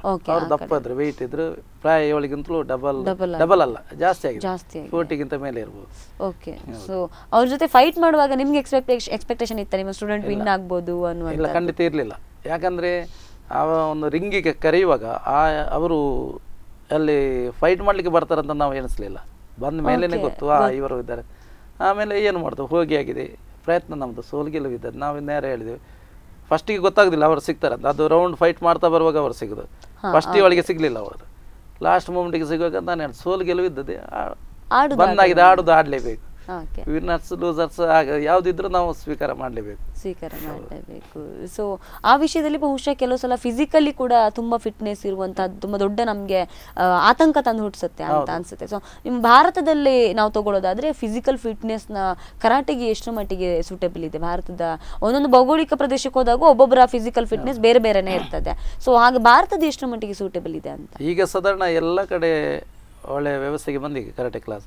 ಎಲ್ಲ ಕಡೆ ಸಾಧಾರಣ ಫಾಸ್ಟ್ ಆಗಿದ್ದಾರೆ. ಆದ್ರೆ ಮೊದಲೆಲ್ಲ ಇಷ್ಟು ಸ್ಪೀಡ್ ಆಗಿರ್ಲಿಲ್ಲ. ಎಲ್ಲಿ ಚಾಂಪಿಯನ್ಶಿಪ್ಗೆ ಹೋದ್ರು ನಾವು ಎದುರಿಸುವಂತ ಧೈರ್ಯ ಸ್ವಲ್ಪ ಕಡಿಮೆ ಇತ್ತು. ಈಗ ಸಾಧಾರಣ ಕರಾಟೆ ಸಾಧಾರಣ ಗ್ರಾಮೀಣ ಪ್ರದೇಶಕ್ಕೆ ಎಲ್ಲ ಕಡೆ ಹೋಗಿದೆ, ಈಗ ಹರಡಿದೆ. ಆದ್ರಿಂದ ಹೆಚ್ಚಾಗಿ ಸಿಟಿಗೆ ಮಕ್ಕಳಿಗಿಂತ ಗ್ರಾಮೀಣ ಪ್ರದೇಶದ ಮಕ್ಕಳೇ ಗಟ್ಟಿ ಮತ್ತೆ ಧೈರ್ಯ ಇರ್ತದೆ, ಯಾರನ್ನು ಎದುರಿಸಬಲ್ಲೆ ಎಂಬ ಧೈರ್ಯ, ಆತ್ಮವಿಶ್ವಾಸ. ಹೌದು, ಇದು ಸಿಟಿಯ ಮಕ್ಕಳ ಹತ್ರ ಸ್ವಲ್ಪ ಹಿಂದೆ ಮುಂದೆ ನೋಡ್ತಾರೆ, ಮತ್ತೆ ಬೇಡ ಅಂತ ಆಗ್ತದೆ. ಹಾಗೆ ಇವರು ಸ್ವಲ್ಪ ಗ್ರಾಮೀಣ ಪ್ರದೇಶದಲ್ಲಿ ಇದ್ದು ತುಂಬಾ ಅನುಕೂಲವಾಗಿದೆ. ಸೊ ಅವರ ಫುಡ್ ಏನಾದ್ರು ಹೆಲ್ಪ್ಫುಲ್ ಆಗ್ತಾ ಇದೆ ಅಂತ ಅನ್ಸುತ್ತಾ ಸರ್ ನಿಮ್ಗೆ? ಇಲ್ಲ, ಫುಡ್ಡಿನಲ್ಲಿ ಕಂಟ್ರೋಲ್ ಮಾಡ್ಲಿಕ್ಕೆ ಏನಿಲ್ಲ, ಅದು ಅವರಿಗೆ ಬಿಟ್ಟದ್ದು. ನಾವು ಫಸ್ಟ್ ಹೇಳ್ತೇವೆ, ಹೌದು, ಏನು ಇದು ಇಂಥ ಈಗ ಪ್ಯಾಕಿಂಗ್ ಎಲ್ಲ ಬರ್ತದೆ ಅದೆಲ್ಲ ತಿನ್ಬೇಡಿ, ಮನೆಯದ್ದೇ ತಿನ್ನಿ ಅಂತ ಒಂದು ಹೇಳ್ತೇವೆ, ಕಿವಿ ಮಾತು ಹೇಳ್ತೇವೆ, ಮತ್ತೆ ಅವರಿಗೆ ಬಿಟ್ಟು ನಾವು ಫೋರ್ಸ್ ಮಾಡ್ಲಿಕ್ಕೆ ಆಗುದಿಲ್ಲ. ಚೈತ್ರ, ಕಾಂಪಿಟೇಷನ್ಗೆ ಹೋಗುವಾಗ ಈ ತರದ ಫುಡ್ ನಾನು ಫಾಲೋ ಮಾಡಬೇಕು ಅಂತ ಏನಾದ್ರು ಅನ್ಕೊಂಡಿದ್ದೀರಾ ಅಥವಾ ಆ ತರದ್ ಏನಾದ್ರು ಫಾಲೋ ಮಾಡ್ತೀರಾ ಕಾಂಪಿಟೇಷನ್ ಟೈಮ್? ಇಲ್ಲ, ಫುಡ್ ಅಂತ ಮಾಡುದಿಲ್ಲ, ಆದ್ರೆ ಜಾಸ್ತಿ ವರ್ಕೌಟ್ ಮಾಡ್ತೇವೆ ನಾವು. ಅಂದ್ರೆ ನಾವು ಬೆಳಿಗ್ಗೆ ಬೇಗ ಎದ್ದು ವರ್ಕೌಟ್ ಮಾಡ್ಲಿಕ್ಕೆ ಸ್ಟಾರ್ಟ್ ಮಾಡ್ತೇವೆ. ಈಗ ಇಂಟರ್ನ್ಯಾಷನಲ್ ಕಾಂಪಿಟೇಷನ್ ಇರುವಾಗ ಅದು ಮೇ ಅಲ್ಲಿ ಇರ್ತದೆ, ನಮಗೆ ಏಪ್ರಿಲ್ ಮೇ ಹಾಲಿಡೇ ಇರ್ತದೆ. ಹಾಗಾಗಿ ಏಪ್ರಿಲ್ ಫುಲ್ ಪ್ರಾಕ್ಟೀಸ್ ಇರ್ತದೆ. ಆವಾಗ ಡೈಲಿ ಕ್ಲಾಸಸ್ ಇರ್ತದೆ, ಈವ್ನಿಂಗ್ ಡೈಲಿ ಕ್ಲಾಸಸ್, ಮತ್ತು ಮಾರ್ನಿಂಗ್ ಬೇಗವೇ ಕ್ಲಾಸ್ ಮಾಡಲಿಕ್ಕೆ ಬೆಳಿಗ್ಗೆ ಬೇಗ ಎದ್ದು ಪ್ರಾಕ್ಟೀಸ್ ಮಾಡ್ತೇವೆ. ಹಾಗಾಗಿ ನಾವು ಫಿಟ್ ಆಗಿ ಇರ್ತೇವೆ. ಹಾಗೆ ಇರ್ತೀರಾ? ಸೊ ಪರ್ಸ್ನಲಿ ನಿಮ್ಮ ಫ್ಯಾಮಿಲಿ ಹೇಗಿದೆ? ಸೊ ಯಾರೆಲ್ಲ ಇದ್ದಾರೆ ನಿಮ್ಮ ಫ್ಯಾಮಿಲಿಯಲ್ಲಿ? ಅಂದರೆ ನಮ್ಮದು ಜಾಯಿಂಟ್ ಫ್ಯಾಮಿಲಿ ಥರ, ಆದರೆ ಒಬ್ರೊಬ್ರು ಒಂದೊಂದು ಮನೇಲಿ ಇರ್ತಾರೆ. ಈಗ ನಮ್ಮ ಮನೇಲಿ ಇರೋದಾದ್ರೆ ನಾನು, ನನ್ನ ಅಪ್ಪ, ತಂಗಿ, ಮತ್ತು ಅಮ್ಮ, ಮತ್ತು ಅಜ್ಜಿ ಇದ್ದಾರೆ, ಮತ್ತು ಅಪ್ಪನ ತಮ್ಮ, ಹಾಗೆ ಫುಲ್ ಫ್ಯಾಮಿಲಿ. ಆದರೆ ಒಬ್ರೊಬ್ರು ಒಂದೊಂದು ಮನೇಲಿ ಇರ್ತಾರೆ, ಹತ್ರವೇ ಇದ್ದೇವೆ. ನಿಮ್ಮ ತಂದೆ ಏನು ಮಾಡ್ತಾರೆ? ನನ್ನ ತಂದೆಗೆ ಒಂದು ಚಿಕ್ಕ ಕ್ಯಾಂಟೀನ್ ಇದೆ. ಅವರು ಅದ್ರ ಕ್ಯಾಂಟೀನಿಂದಲೇ ನನ್ನನ್ನು ಕ್ಯಾಂಟೀನಿಂದ ಇಷ್ಟು ಸಪೋರ್ಟ್ ಮಾಡ್ತಿದ್ದಾರೆ ಕರಾಟೆಗೆಲ್ಲ. ಕ್ಲಾಸಿಗೆ ಕರ್ಕೊಂಡು ಹೋಗುವಾಗ ಸಹ 2 ಬಸ್ ಚೇಂಜ್ ಮಾಡಿ ನಾವು ಕ್ಲಾಸಿಗೆ ಹೋಗಬೇಕು. ಫಸ್ಟ್ ಎರ್ಮಾಲಿಂದ ಪಡೆಯಿದ್ರೆ ಮತ್ತೆ ಬೆಳ್ಮನಿಗೆ ಹೋಗ್ಲಿಕ್ಕೆ ಆಗ್ತದೆ. ರಾತ್ರಿ ಸಹ ಬರುವಾಗ 8 ಗಂಟೆ ಆಗ್ತದೆ, 4 o'clock ಹೋದರೆ. ಹಾಗೆ ಆದರೂ ಸಹ ಅವರು ಅಷ್ಟು ಸಪೋರ್ಟ್ ಮಾಡ್ತಾರೆ. ನಾನು ಕ್ಲಾಸ್ ಮಾಡ್ತಿದ್ದೆ, ನನ್ನನ್ನು ಒಬ್ಬಳೇ ಬಿಟ್ಟು ಬರೋದಿಲ್ಲ. ಅವರು ಸಹ ನನ್ನೊಟ್ಟಿಗೆ ಕೂತ್ಕೊಂಡು ಎಷ್ಟು ಹೊತ್ತಾಗ್ತದೆ ಅಷ್ಟು ಹೊತ್ತು ಕುತ್ಕೊಂಡು ಮತ್ತೆ ನನ್ನನ್ನು ಅವರೇ ಕರ್ಕೊಂಡು ಬರ್ತಾರೆ. ಅವರೇ ತುಂಬ ಸಪೋರ್ಟ್ ಮಾಡ್ತಾರೆ. ಅಷ್ಟೇ ಅಲ್ಲದೆ ನನ್ನ ಮಾವ ಇದ್ದಾರೆ, ಅವರು ಸಹ ತುಂಬ ಸಪೋರ್ಟ್ ಮಾಡ್ತಾರೆ. ಅವರು ನಾನು ದುಬೈಗೆ ಹೋಗುವ ಸಹ ಅವರು ಸ್ವಲ್ಪ ಹೆಲ್ಪ್ ಮಾಡಿದ್ದಾರೆ, ಅಪ್ಪನಿಗೆ ಇಷ್ಟು ಅಂತ ಅಮೌಂಟ್ ಕೊಟ್ಟು. ಹಾಗೆ ಎಲ್ಲರೂ ಫ್ಯಾಮಿಲಿಯಲ್ಲಿ ಸಹ ಎಲ್ಲರೂ ಸಪೋರ್ಟ್ ಮಾಡ್ತಾರೆ. ಸರ್ ಸಾಮಾನ್ಯವಾಗಿ ತುಂಬಾ ಗ್ರಾಮೀಣ ಪ್ರದೇಶದ ವಿದ್ಯಾರ್ಥಿಗಳಿಗೆ ಇದರಲ್ಲಿ ಇಂಟ್ರೆಸ್ಟ್ ಇರುತ್ತೆ ಅಂತ ನೀವು ಹೇಳಿದ್ರು. ಚೈತ್ರ ಫ್ಯಾಮಿಲಿ ಅವರಿಗೆ ಕೊಟ್ಟಿರೋ ಸಪೋರ್ಟ್ ಬಗ್ಗೆ ನೀವೇನು ಹೇಳೋದಕ್ಕೆ ಇಷ್ಟಪಡ್ತೀರಾ? ಅವರಂದ್ರೆ ನಮಗೆ ಮಾರ್ಗದರ್ಶಕರು. ಅದರಲ್ಲೂ ಈಗ ನಮ್ಮ ಕ್ಲಾಸಿಗೆ ಅವರು ಬರುದಿದ್ರು ನಮಗೆ ಮಾರ್ಗದರ್ಶಕರು. ನಮಗೆ ಹೋಗುವಾಗ ಕ್ಲಾಸಿಗೆ ಬಂದು ಹೀಗಿರಬೇಕು, ಹೀಗೆ ಮಾಡಬೇಕು, ಅವರು ನಮಗೆ ಕೆಲವು ಸಣ್ಣ ಮಟ್ಟ ಸಲಹೆ ಕೊಡ್ತಾರೆ. ಮತ್ತು ಅವರ ವಿಶೇಷ ಏನಂದರೆ ಒಂದು ಸಣ್ಣ ಕ್ಯಾಂಟೀನ್ ಇಟ್ಕೊಂಡಿದ್ದಾರೆ. ಇವಳು ಶಾಲೆಯಿಂದ ಬಂದು ಫ್ರೀ ಇದ್ದಾಗ ಅಲ್ಲಿ ಕೆಲಸ ಮಾಡಬೇಕು. ಸ್ವಲ್ಪ ಅವರು ಮಕ್ಕಳು ಹೇಗಿರ್ಬೇಕೆಂಬುದನ್ನು ಸಣ್ಣ ಪ್ರಾಯದಿಂದಲೇ ಹೇಳಿಕೊಟ್ಟಿದ್ದಾರೆ. ಅದು ಅವಳಿಗೆ ತುಂಬಾ ಅನುಕೂಲವಾಗಿದೆ ನನ್ನ ಲೆಕ್ಕದಲ್ಲಿ. ಹೌದು. ಸೊ ಲೈಫ್ನ ಪಾಠ ಕೂಡ ತುಂಬಾ ಹೇಳಿಕೊಟ್ಟಿದ್ದಾರೆ. ಖಂಡಿತ ಸುಮ್ಮನೆ ಕೂತ್ಕೊಳ್ಳಿಕ್ಕೆ ಬಿಡೋದೇ ಇಲ್ಲ. ಕರಾಟೆ ಕ್ಲಾಸ್ ಇಲ್ಲದ ಸಮಯದಲ್ಲಿ ಮನೆಯಲ್ಲಿ ಕೆಲಸ ಮಾಡಬೇಕು, ಹೋಟೆಲಲ್ಲಿ ಕೆಲಸ ಮಾಡಬೇಕು, ಯಾವುದೇ ಕೆಲ ಕಾರಣಕ್ಕೂ ರಜೆ ಹಾಕಿ ಮನೆಯಲ್ಲಿ ಕೂತ್ಕೊಳ್ಳಿಕ್ಕೆ ಬಿಡೋದಿಲ್ಲ ಅವರು. ಕ್ಲಾಸಿಗೆ ಕರ್ಕೊಂಡೇ ಬರ್ತಾರೆ. ಏನು ಮಳೆ ಇರಲಿ ಗಾಳಿ ಇರಲಿ, ಬೆಳವಣಿಗೆ ತುಂಬ ದೂರ ಇದೆ, ಆದರೂ ಬರ್ತಾರೆ.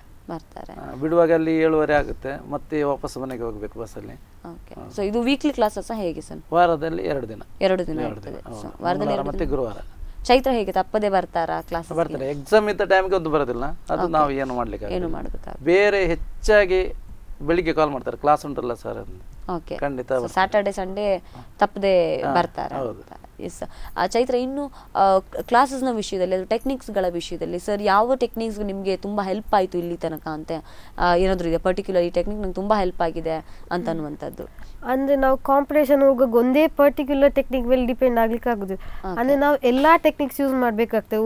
ಒಂದು ಟೆಕ್ನಿಕ್ ಒಂದ್ಸರಿ ಮಾಡಿ ಪಾಯಿಂಟ್ ತೆಗೆದು ನೆಕ್ಸ್ಟ್ ಟೈಮ್ ನೆಕ್ಸ್ಟ್ ಟೆಕ್ನಿಕ್ ಮಾಡಿ. ಯಾಕಂದರೆ ಫ್ರೆಂಡ್ ನಮ್ಮ ಇರೋ ಕಾಂಪಿಟೆಂಟಿಗೆ ಕನ್ಫ್ಯೂಸ್ ಆಗಬೇಕು ನಾವು ಯಾವ ಟೆಕ್ನಿಕ್ ಮಾಡ್ತೇವೆ ಅಂತ, ನೆಕ್ಸ್ಟ್ ಅವರಿಗೆ ಗೊತ್ತಾಗಬೇಕು. ಹಾಗಾಗಿ ನಾವು ಯಾವ್ದು ಸಹ ಫಿಕ್ಸ್ ಆಗಿ ಅಂತ ಒಂದು ಟೆಕ್ನಿಕ್ ಇರುವುದಿಲ್ಲ.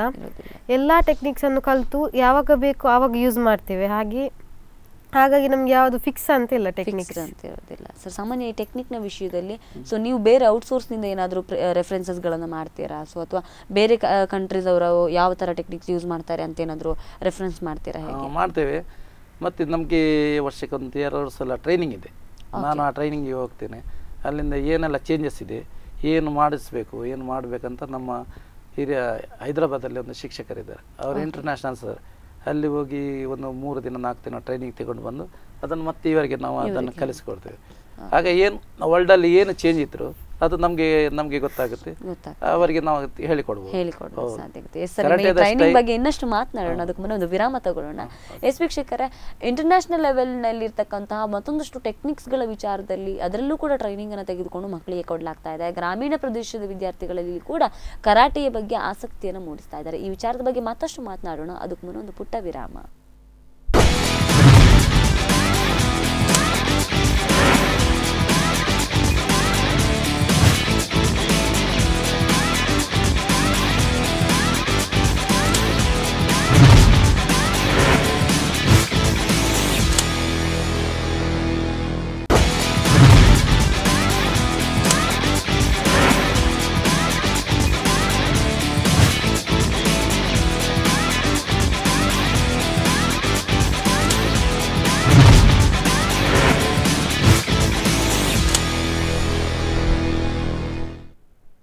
ವಿರಾಮದ ಬಳಿಕ ಮತ್ತೊಮ್ಮೆ ಕರಾಟೆ ಕುವರಿ ವಿಶೇಷ ಕಾರ್ಯಕ್ರಮಕ್ಕೆ ಸ್ವಾಗತ. ವೀಕ್ಷಕರೇ, ಬನ್ನಿ ಕರಾಟೆಯಲ್ಲಿರ್ತಕ್ಕಂಥ ಟೆಕ್ನಿಕ್ಸ್ಗಳಿಗೆ ಹೇಗೆ ಅಪ್ಡೇಟ್ ಆಗ್ತಾ ಇದ್ದಾರೆ ಸತೀಶ್ ಬೆಳ್ಮಣ್ಣವರು, ಆ ವಿಚಾರಗಳ ಕುರಿತಾಗಿ ಕೂಡ ಮತ್ತೆ ಮಾತನಾಡೋಣ. ಎಸ್ ಸರ್, ನೀವಾಗಲೇ ಮಾತಾಡ್ತಾ ಇದ್ರಿ ಕರಾಟೆಯಲ್ಲಿ ಟೆಕ್ನಿಕ್ಸ್ಗಳಿಗೋಸ್ಕರ ಇಂಟರ್ನ್ಯಾಷನಲ್ ಸರ್ಸ್ ಹತ್ರ ನೀವು ಟ್ರೈನಿಂಗ್ ತೊಗೊಳ್ತೀರಿ. ಸೊ ಹೇಗಿರುತ್ತೆ ಈ ಟ್ರೈನಿಂಗ್ಸ್ ಅಂತ?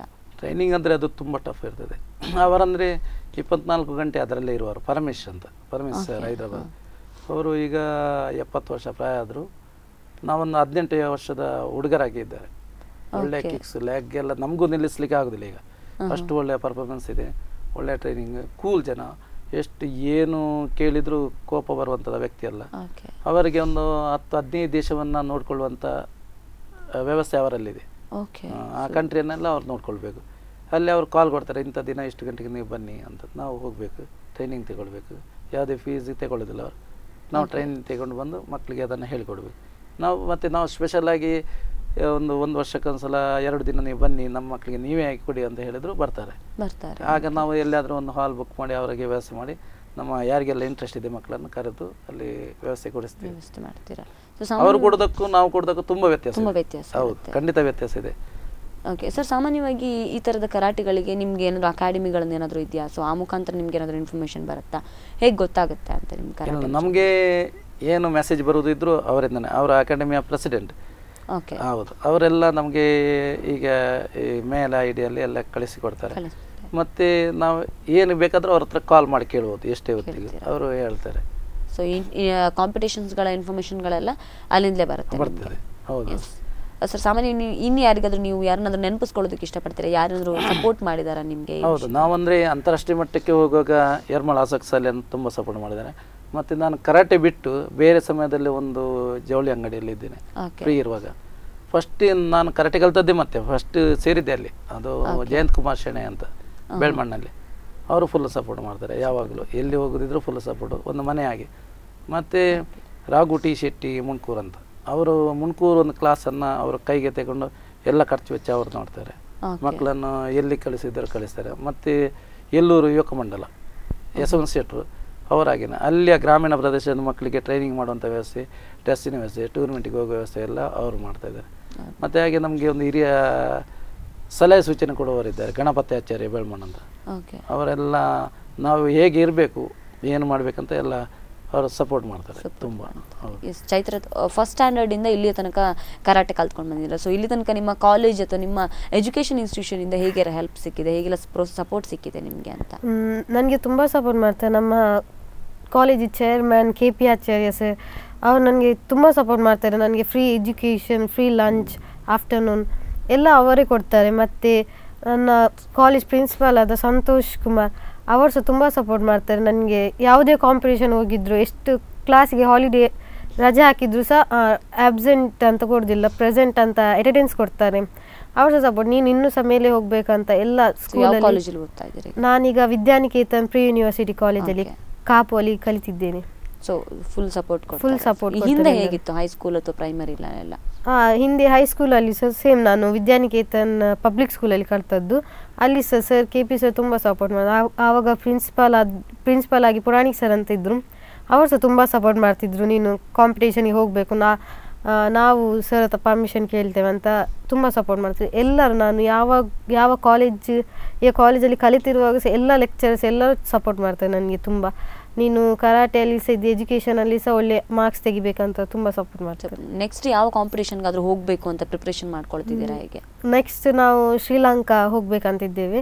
ಹಾಗಾಗಿ ಈಗ ಪ್ರಿಪ್ರೇಷನ್ ಮಾಡ್ತಿದ್ದೇವೆ, ಹೇಗೆ ಫೈಟ್ ಎಲ್ಲ ಟೆಕ್ನಿಕ್ಸ್ ಇನ್ನೂ ಸಹ ಕ್ಲಾಸಲ್ಲಿ ಹೇಳ್ತಿದ್ದಾರೆ, ಹೇಗೆ ಫೈಟ್ ಮಾಡ್ಬೋದು ಅಂತ. ಹಾಗೆ ನೆಕ್ಸ್ಟ್ ಶ್ರೀಲಂಕಾ ಅಂತ. ಸೊ ಶ್ರೀಲಂಕಾಕ್ಕೆ ಯಾವ ಥರ ಪ್ರಿಪ್ರೇಷನ್ಸ್ ಮಾಡ್ತಾ ಇದ್ದೀರಾ ಸರ್ ಸ್ಟೂಡೆಂಟ್ಸ್ಗಳನ್ನು? ಶ್ರೀಲಂಕಾಗೆ ಅಂದರೆ ಡೇಟ್ ಈಗ ಬರಲಿಲ್ಲ. ಡೇಟ್ ಅಂದರೆ ಮೇ ಅಲ್ಲಿ ಇರ್ಬೋದು. ಆದರೆ ನಾವು ಜನವರಿಯ ನಂತರ ಅದಕ್ಕಾಗಿ ಎಕ್ಸ್ಟ್ರಾ ಕ್ಲಾಸ್ ಟ್ರೈನಿಂಗ್ ಎಲ್ಲ ತಗೊಳ್ಬೇಕು. ಅಲ್ಲಿಂದ ಪೂರ್ತಿ ಮೆಸೇಜ್ ಬರಬೇಕು ನಮಗೆ. ಅದಕ್ಕಾಗಿ ನಾವು ಮತ್ತೆ 4-5 ತಿಂಗಳು ಖಂಡಿತವಾಗಲೂ ಕಠಿಣವಾದ ತರಬೇತಿಯನ್ನು ಪಡಿತೀವಿ. ಸೊ ಯಾರೆಲ್ಲ ಹೋಗ್ತಾ ಇದ್ದೀರಿ ಸರ್ ಶ್ರೀಲಂಕಾಕ್ಕೆ? ಕನ್ಫರ್ಮ್ ಆಗಿ ಮೆಸೇಜ್ ಆಗಲಿಲ್ಲ. ಹೌದು, ಅದು ಬಂದ ಮೇಲೆ ನಾವು ಅದರ ಬಗ್ಗೆ. ಶ್ರೀಲಂಕಾದಲ್ಲಿ ಹೇಗಿರ್ಬೋದು ಸರ್? ಅಂದರೆ ಇದು ಏಜ್ ಕ್ಯಾಟಗರಿಯಲ್ಲಿ ಇರ್ತದ, ಬೆಲ್ಟ್ ಕ್ಯಾಟಗರಿಯಲ್ಲಿ ಇರ್ತದ? ನಿಮಗೆ ಆ ಕಾಂಪಿಟೇಷನ್ಸ್ಗೆ ಹೋಗ್ಲಿಕ್ಕೆ ಮುಂಚೆನೇ ಗೊತ್ತಿರ್ತದ ಅದು ಯಾವ ಕ್ಯಾಟಗರಿಯಲ್ಲಿ ಬರ್ತದೆ? ಅಲ್ಲ, ಅವರಿಂದ ಮೆಸೇಜ್ ಬಂದ ಕೂಡಲೇ ಗೊತ್ತಾಗ್ತದೆ ಅದು ಯಾವ ರೀತಿ ಇರ್ತದೆ ಅಂತ. ಅದಕ್ಕಿಂತ ಮೊದಲು ಗೊತ್ತಾಗೋದಿಲ್ಲ. ಅಂದರೆ WKF ಅಂತ ರೂಲ್ಸ್ ಇದೆ, WKC ಅಂತ ರೂಲ್ಸ್ ಇದೆ. ಆ ರೂಲ್ಸ್ ಚೇಂಜಸ್ ಇದೆ. ಆ ರೂಲ್ಸಲ್ಲಿ ಯಾವುದು ತಗೊಳ್ತಾರೆ ಗೊತ್ತಿಲ್ಲ. ಹಾಗೆ ಮತ್ತು ನಮಗೆ ಮೆಸೇಜ್ ಬರುವಾಗ ಅದರ ಮೇಲೆ ಗೊತ್ತಾಗಿ ನಾವು ಅದಕ್ಕಾಗಿ ಪ್ರಿಪೇರ್ ಆಗಿರ್ತೀವಿ. ಸೊ ಸರ್, ಇಂಡಿಯಾದಲ್ಲಿ ಈ ಕರಾಟೆನೂ ಹಾಗೆ ಸಪೋರ್ಟ್ ಮಾಡಬೇಕು ಅನ್ನುವ ನಿಟ್ಟಿನಲ್ಲಿ ಯಾವ ರೀತಿ ಬದಲಾವಣೆ ಆಗಬೇಕು ಅಂತ ಹೇಳ್ತೀರಾ ನೀವು? ಬೇರೆಲ್ಲ ಒಂದೊಂದು ಅಕಾಡೆಮಿಗಳು ಮತ್ತೊಂದು ಇದೆ, ಗೌರ್ಮೆಂಟ್ ಅದಕ್ಕೋಸ್ಕರ ಸ್ಪೆಷಲ್ ಆಗಿ ಪ್ರೊವಿಷನ್ಸ್ಗಳನ್ನು ಕೊಡುತ್ತೆ, ಫಂಡ್ ರಿಲೀಸ್ ಮಾಡುತ್ತೆ. ಸೊ ಕರಾಟೆಗೆ ಯಾವ ಥರ ಪ್ರೊವಿಷನ್ ಕೊಡಬೇಕು ಸರ್ಕಾರ ಅಂತ ಹೇಳ್ತೀರಾ? ಕರಾಟೆಗೆ ನೋಡಿ, ಕ್ರಿಕೆಟ್ಗೆ ಬೇಕಾದರೆ ಎಲ್ಲೂ ಗ್ರಾಮೀಣ ಪ್ರದೇಶದಲ್ಲೂ ನೋಡಿದ್ರು ಜನಗಳು ಅಥವಾ ಕಂಪನಿಗಳು ಸಪೋರ್ಟ್ ಮಾಡ್ತಾರೆ. ಇಂಥ ಕರಾಟೆ ಚಾಂಪಿಯನ್ಶಿಪ್ಪು ಇದ್ದಾಗ ನಮಗೆ ಸ್ವಲ್ಪ ಕಡಿಮೆನೇ ಇದೆ. ಏನು ಆ ಬಗ್ಗೆ ಮಾಹಿತಿ ಕೊರತೆನೇ ಏನೋ ಗೊತ್ತಿಲ್ಲ. ಆದರೂ ನಾನು ಹೇಳೋದು ಸರ್ಕಾರ ಇದಕ್ಕೆ ತುಂಬ ಸಪೋರ್ಟ್ ಮಾಡಬೇಕು. ಈಗ ಮಾನ್ಯ ಉಸ್ತುವಾರಿ ಮಂತ್ರಿಯಾದ ಪ್ರಮೋದ್ ಮಧ್ವರಾಜ್ ಸಪೋರ್ಟ್ ಮಾಡ್ತೇವೆ ಅಂತ ಹೇಳಿದ್ದಾರೆ. ಮುಂದೆ ಅದಕ್ಕೆ ಬೇಕಾದ ಕಾನೂನು ತಗೊಂಡು ಅವರು ಮಾಡಬೇಕು ಹೊರತು ಡೈರೆಕ್ಟ್ ಏನು ಮಾಡಲಿಕ್ಕೆ ಆಗೋದಿಲ್ಲ. ಅದನ್ನು ಸಪೋರ್ಟ್ ಸಿಗ್ಬೋದು. ನಾವು ಅವರಿಗೆ ಈಗಾಗಲೇ ರಾಜ್ಯಾಧ್ಯಕ್ಷರಾದ ನಿತ್ಯಾನಂದ ಕೆಮ್ಮಣ್ಣು, ಕರ್ನಾಟಕ ಇದರ ಕರಾಟೆ ಶಿಕ್ಷಕರ ಸಂಘದ ಪ್ರಮೋದ್ ಇವರು ನಿತ್ಯಾನಂದ ಕೆಮ್ಮಣಿಯವರು ಪ್ರಮೋದ್ ಮಧ್ವರಾಜ್ಗೆ ಮನವಿ ಮಾಡಿದ್ದಾರೆ. ಮುಂದೆ ಸಿಗ್ಬೋದು, ಖಂಡಿತವಾಗ್ಲೂ ಅವಕಾಶ ಸಿಗ್ಬೋದು. ಅವರು ನಮಗೆ ತುಂಬ ಸಪೋರ್ಟ್ ಮಾಡಿದವರು. ನಿತ್ಯಾನಂದ ಕೆಮ್ಮಣ್ಣು, ಲಕ್ಷ್ಮೀನಾರಾಯಣಾಚಾರ್ಯ ಉಡುಪಿ ಸೀನಿಯರ್ ಇನ್ಸ್ಟ್ರಕ್ಟರ್ ಅವರೆಲ್ಲ ತುಂಬ ನಮಗೆ ಸಪೋರ್ಟ್ ಮಾಡಿದವರು. ಮತ್ತು ರವಿ ಸಾಲ್ಯಾನ್ ಕಟ್ಪಾಡಿ ಇವರೆಲ್ಲ ನಮಗೆ ತುಂಬ ಸಪೋರ್ಟ್ ಮಾಡಿದವರು. ಚೈತ್ರ, ತುಂಬ ಕಷ್ಟ ಆಯಿತು ನನಗೆ ಈ ಥರದ ಮೂಮೆಂಟಲ್ಲಿ ಕರಾಟೆಗೆ ನನಗೆ ಏನು ಹೋಗೋದಕ್ಕೆ ತುಂಬ ಕಷ್ಟ ಆಗಿತ್ತು ಅನ್ನುವಂತಹ ಮೂಮೆಂಟ್ ಯಾವುದಾದ್ರೂ ಇದೆಯಾ ನಿಮ್ಮ ಲೈಫಲ್ಲಿ, ತುಂಬ ಬೇಸರ ಆದ ಮೂಮೆಂಟ್? ಹೌದು, ಲಾಸ್ಟ್ ಟೈಮ್ ನಾನು ಮಲೇಷ್ಯಾಗೆ ಹೋಗುವಾಗ ನಮ್ಮ ಎಕ್ಸಾಮ್ಸ್ ಪೋಸ್ಟ್ಪೋನ್ ಆಗಿತ್ತು. ಅದು ಮಾರ್ಚ್ 10 ಏಪ್ರಿಲ್ 20 ಇತ್ತು, 10th ಬೋರ್ಡ್ ಎಕ್ಸಾಮ್. ಹಾಗಾಗಿ ನನಗೆ ಮೇ 3 ಮಲೇಷ್ಯಾಗೆ ಹೋಗಬೇಕಾಗಿತ್ತು. ಆವಾಗ ನನಗೆ ತುಂಬ ಕಷ್ಟ ಆಗ್ತಿತ್ತು, ಕರಾಟೆ ಕ್ಲಾಸಿಗೆ ಹೋಗ್ಲಿಕ್ಕೆ ಆಗಲಿಲ್ಲ. ಮತ್ತು ಈ 10 ಡೇಸ್ ಇದ್ದದ್ದು ಪ್ರಾಕ್ಟೀಸಿಗೆ. ಫುಲ್ ಬೋರ್ಡ್ ಎಕ್ಸಾಮ್ ಅಂದೆಲ್ಲ ಪ್ರಿಪ್ರೇಷನ್ ಮಾಡಬೇಕು. ಹಾಗಾಗಿ ನಾನು ಕ್ಲಾಸಿಗೆ ಅಷ್ಟು ಹೋಗ್ತಿರ್ಲಿಲ್ಲ. ಆದರೂ ಸಹ ನನ್ನ ಸರ್ ಸಪೋರ್ಟ್ ಮಾಡಿ ನೀನು ಬಾ ಮಲೇಷ್ಯಾಕ್ಕೆ ಅಂತ 10 ಡೇಸ್ ಫುಲ್ ಪ್ರಾಕ್ಟೀಸ್ ಕೊಟ್ಟು ಬೆಳಿಗ್ಗೆ ಬೇಗ ಅಪ್ಪ ಇಳಿಸಿ ಅವರು ಪ್ರಾಕ್ಟೀಸ್ ಮಾಡಿಸ್ತಿದ್ರು. ಈವ್ನಿಂಗ್ ಕ್ಲಾಸಿಗೆ ಹೋಗ್ತಿದ್ದೆ. ಹಾಗೆ ಫುಲ್ 10 ಡೇಸ್ ಫುಲ್ ಪ್ರಾಕ್ಟೀಸ್ ಕೊಟ್ಟು ಮತ್ತೆ ನಾವು ಮಲೇಷ್ಯಾಗೆ ಹೋಗೋದು. ಅದು ನನಗೆ 10th ಅಲ್ಲಿ ತುಂಬ ಕಷ್ಟ ಆಗಿತ್ತು ಕಾಂಪಿಟೇಷನ್ಗೆ ಹೋಗುವಾಗ.